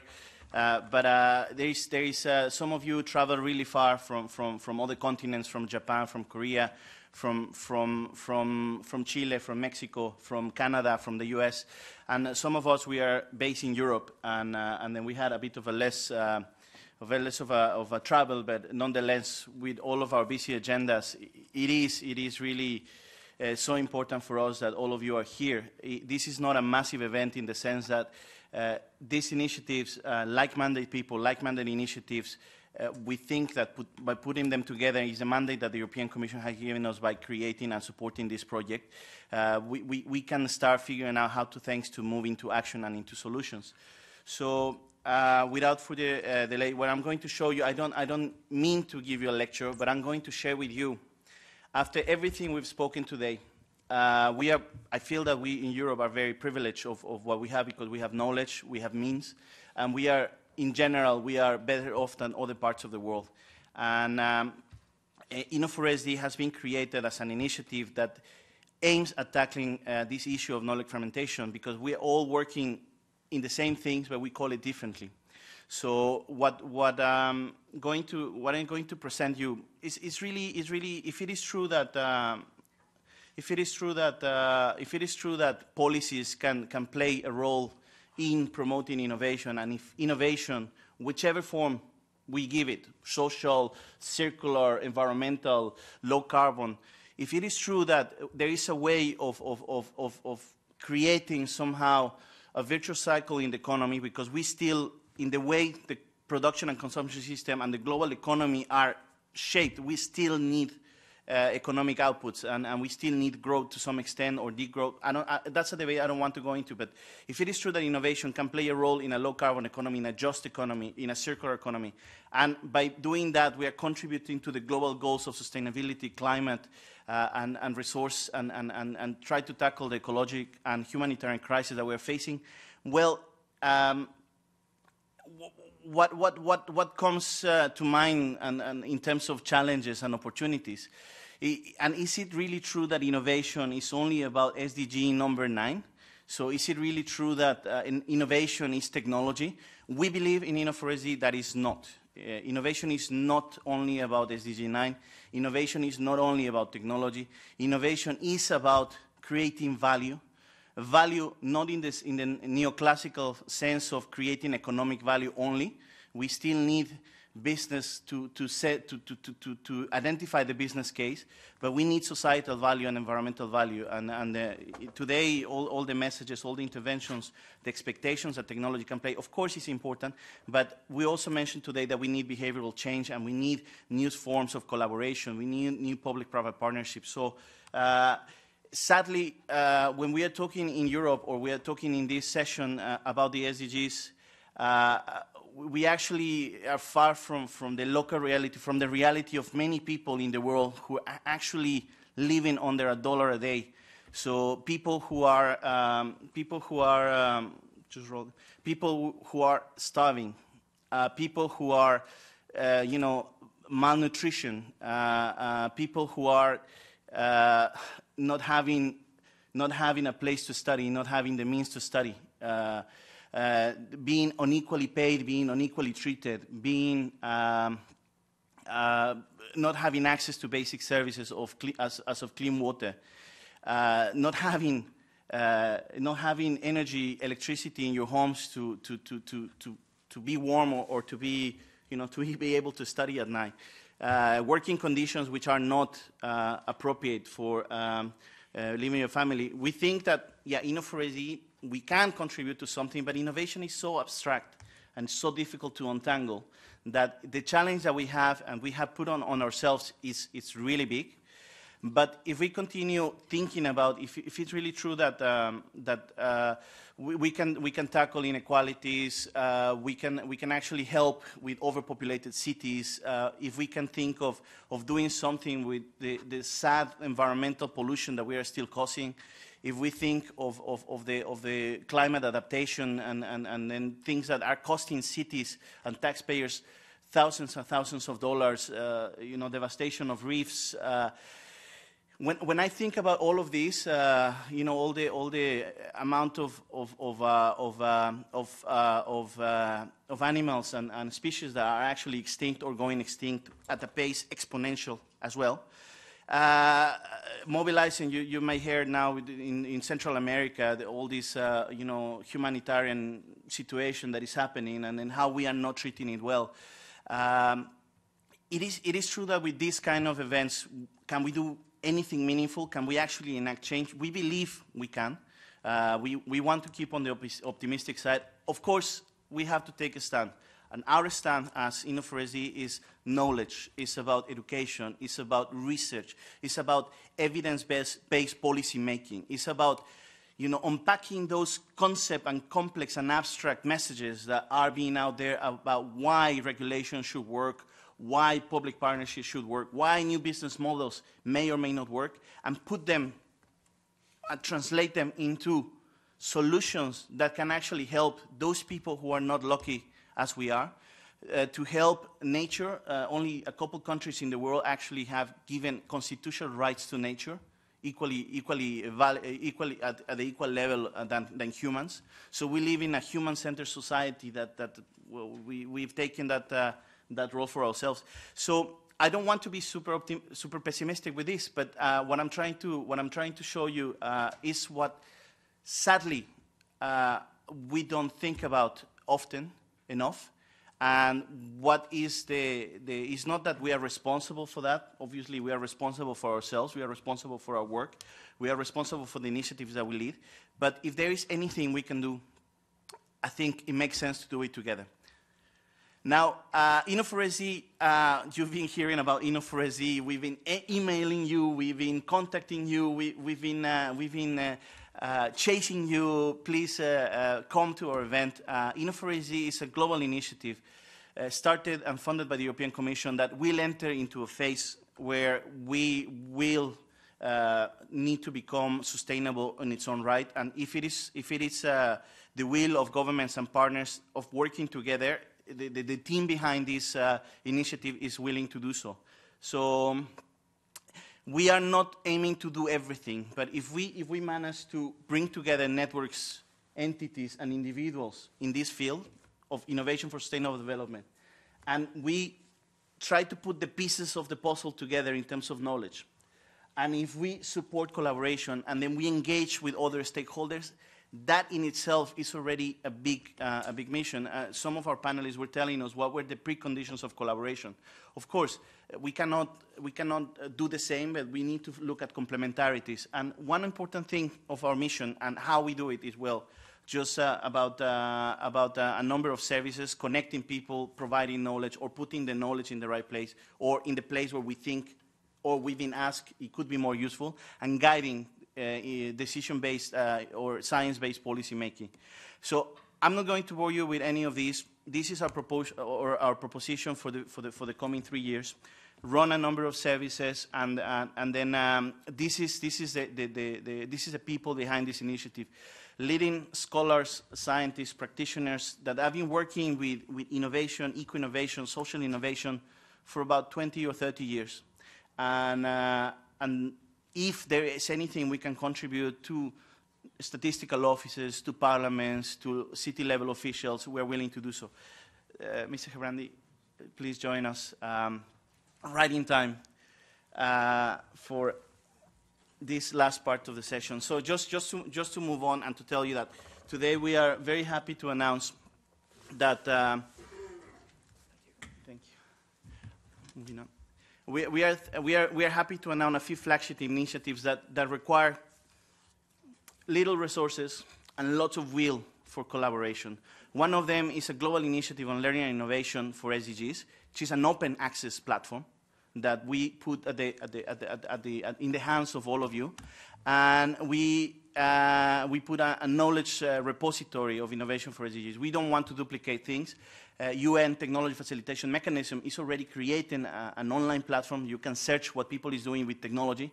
We feel that technology is one of the many things, very important, but it's not the only way of achieving sustainable development goals, climate action, resource efficiency, and a more just and inclusive economy. So what I will show you now, and basically we are inviting you to join us in this journey that will last 2 or 3 years until we consolidate this initiative, is to join, and if you think that your organizations, whether from the knowledge perspective, from government perspective, from decision-making perspective, are aligned and they have the similar way of thinking than us, we will have in our website, I will show you in a second, a declaration like many others, but this declaration shouldn't be just a collection of stamps.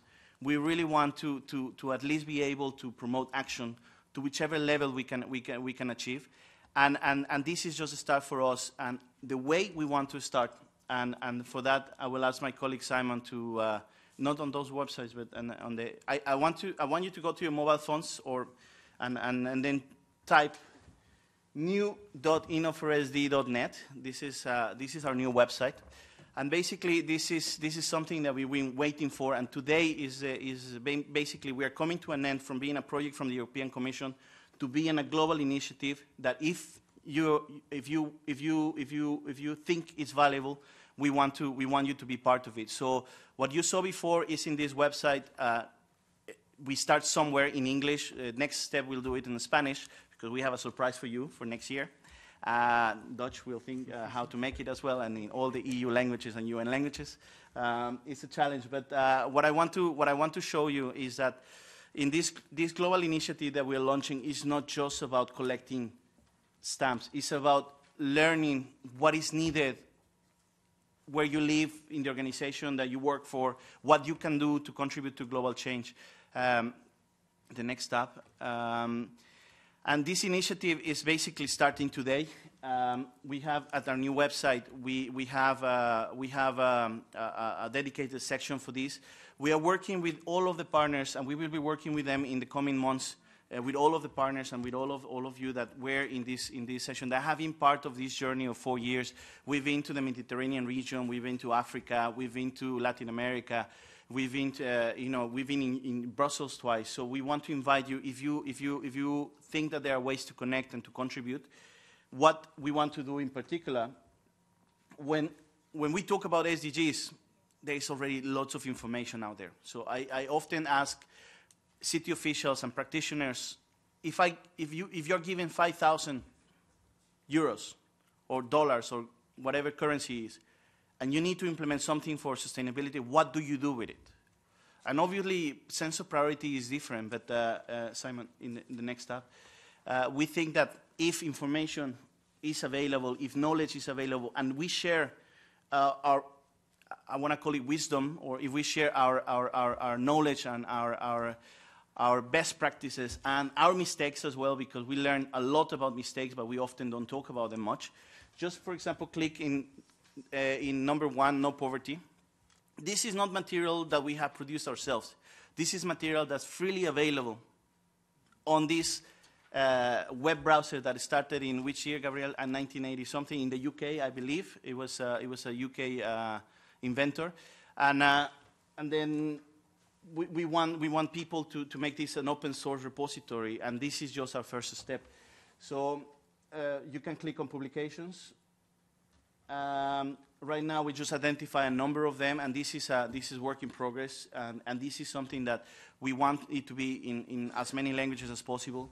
And then we have some resources because we think that well, access to information and access to tutorials right now it's important. But now this is just for those who have access to internet, and this is for those who can actually read in English. So we know, that's why I was telling you at the beginning, that this is just a tiny little effort of what we want to do. What we think can help a lot, and that's why I have invited Ambassador Escanero and Mr. Gebrandi is to be there today, is that we need to promote these dialogues more often. We were in many places in the world, and entrepreneurs, scientists, students coming to us and telling us, you know what, I've just changed my mind. My master thesis won't be about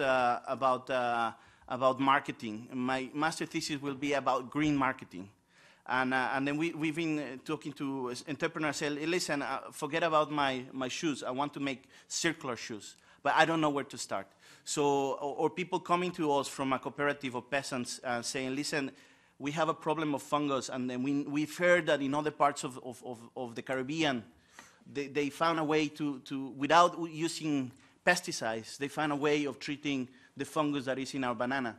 So information is there, but dialogues allow us to be in contact with that knowledge and exchange. Because of that, we have an announcement to make back to the presentation, and inno4sd will continue with our online presence, but also next year we will host our 5th annual symposium in Mexico.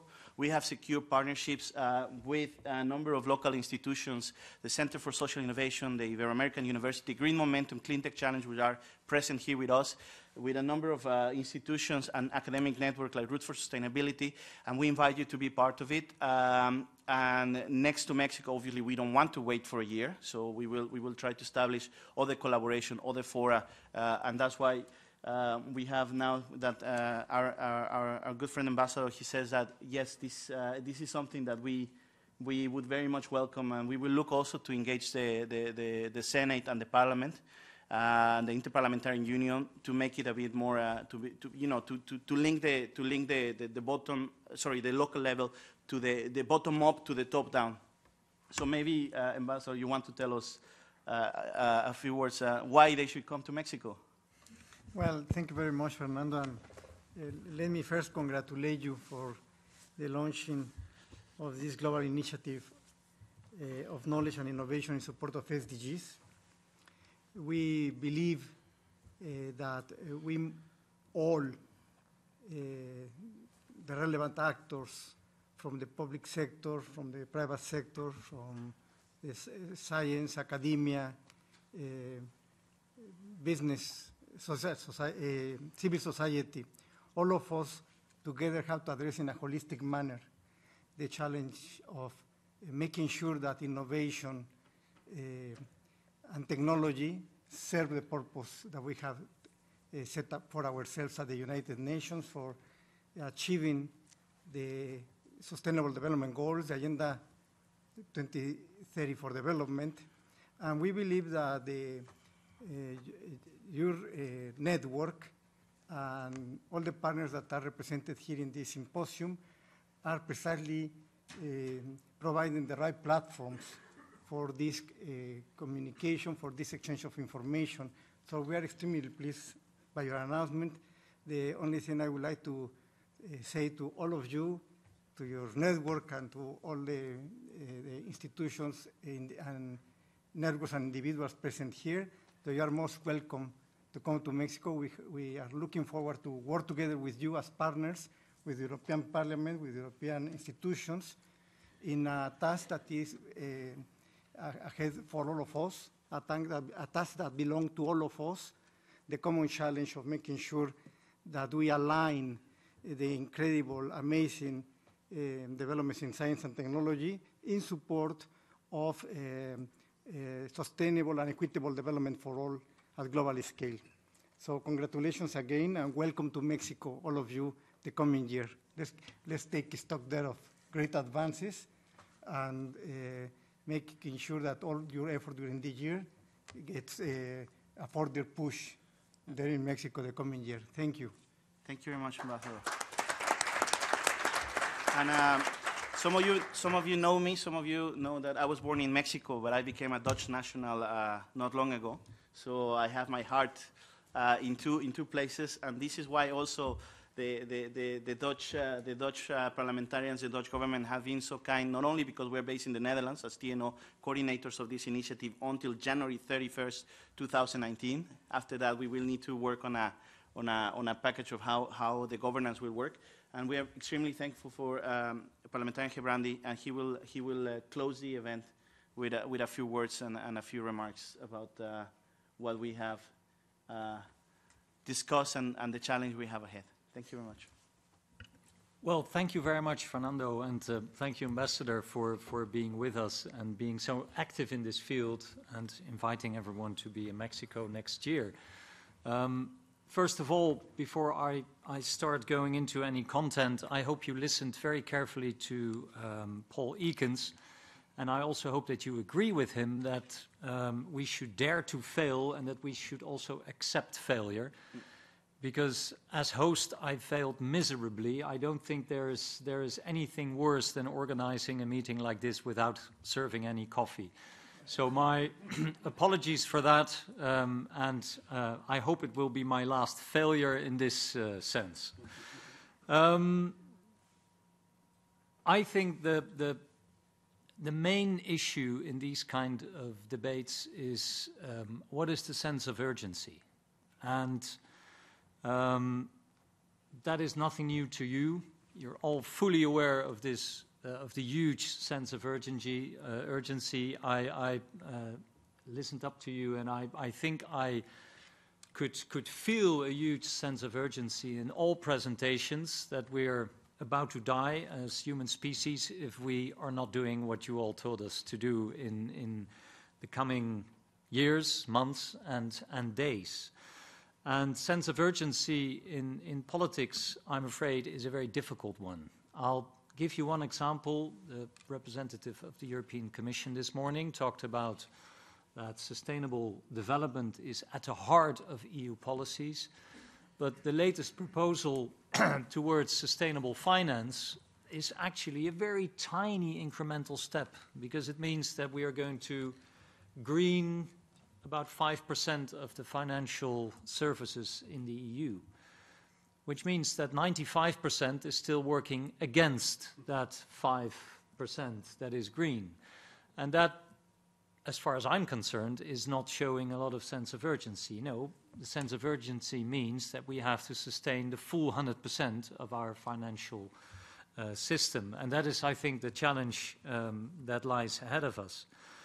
And, of course, several people said also that it cannot come from the private sector alone. Governments play a very crucial role in this, and I fully agree. But if we look around in the world, we see people like Trump, Bolsonaro in Brazil, Putin in Russia. We see populist movements also within the EU that are not very keen on this environmental agenda. So instead of increasing the sense of urgency, you now quite often see at national level, political level, you see the sense of urgency going down. And that, of course, is a huge problem. It might even put the question on the table whether the system that we have created, that we call democracy, is in itself fit to such a challenge that we're facing today. The radical transition towards a sustainable economy, which goes against so many vested interests, is so huge that it's still to be seen whether democracy is fit for that challenge. And I'm an optimist, so I think it is fit. It's fit at international level, and it's certainly fit at local level to face those challenges. The problem is national level, and unfortunately, quite often the national level is still the most influential one. But it's something that we should work on. I'm optimistic, well, based on several issues, based on meetings like this, but also based on political reality. 2 weeks ago, we voted in this House on legislation that's going to prohibit single-use plastics in many, many areas. Something I couldn't dreamt of, I wouldn't say years ago, not even a few months ago. I thought this is going to be extremely difficult to get this through Parliament, but it was adopted almost unanimously. And those who voted against were a few right-wing movements in this House who felt completely isolated. So that is a very promising element. The economy is leading, of course, and that is also a problem. Innovation cannot only be driven by the economy, by financial profit, as was emphasized by several of you, but also by societal profit. And I think that is the biggest challenge that we're having. It also means that if we talk about green innovation, the simple fact that an alternative to something that we use now is greener is not enough. It will not be sufficient in nowadays society to say, okay, we will replace current technology by a similar technology, but that is green. No, it has also to improve our daily life. And I think that is also important. Gabriel's rocket, it's a wonderful thing, and I'm certain that it's going to happen in the end. But it will only work if it's also a greener solution than the airplanes that we're using now. So it will be not only greener, but it will also be much faster. And that is, I think, the key for success. Why will the combustion engine run out of its life?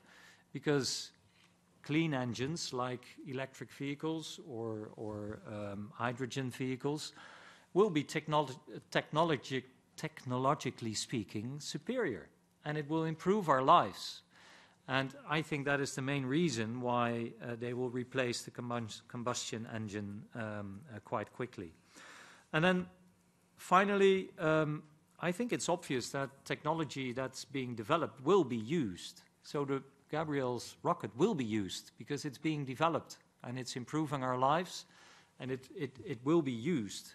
The big challenge is to make it even greener than the current technology. I was in China last week, and I came back optimistic because I believe in the Chinese agenda called Beautiful China, and the shift that's taking place, moving away from quantity towards quality. I think it's a genuine move, and it will certainly happen. But even there you see that daily life plays a role as well. We discussed the aviation sector there, and despite all the wonderful words by the Chinese delegation on sustainability, they said that limiting the growth in aviation was not going to happen from the position of China, because all 1.4 billion Chinese had to ride for transport, and that includes aviation, even if it's not sustainable. So there you see that the only way forward if we develop the technology, and that is cleaner and cleaner. Innovation is not only technology. That was emphasized as well this morning. It's also culturally. I fully agree with that. And where many of you said that governments are necessary to incentivize the right innovation, I fully agree with that, but I would like to turn it around as well. I'm afraid that politicians need the new technology, culturally and in technical terms, in order to embrace clean innovation. Because only when it has the prospect of improving people's life, most politicians will be brave enough to fight for it. Otherwise, they'll fear to be voted out of office at the next elections. So there I think we are, in the same basket. We need each other very strongly. I hope that we politicians will be brave enough to support and continue supporting clean innovation as we're doing now, and are even going to step up. And I hope that the innovative sector is going to deliver us the right instruments in order to be voted into office next time again, in order to even increase our joint efforts. So thanks a lot for giving me the opportunity to host this event. It was a huge privilege for me and an honor. I'm looking forward to cooperating in the future, and I hope it will be as successful as today's meeting. And I wish you a very, very good 2 days to come here in Brussels. Thank you.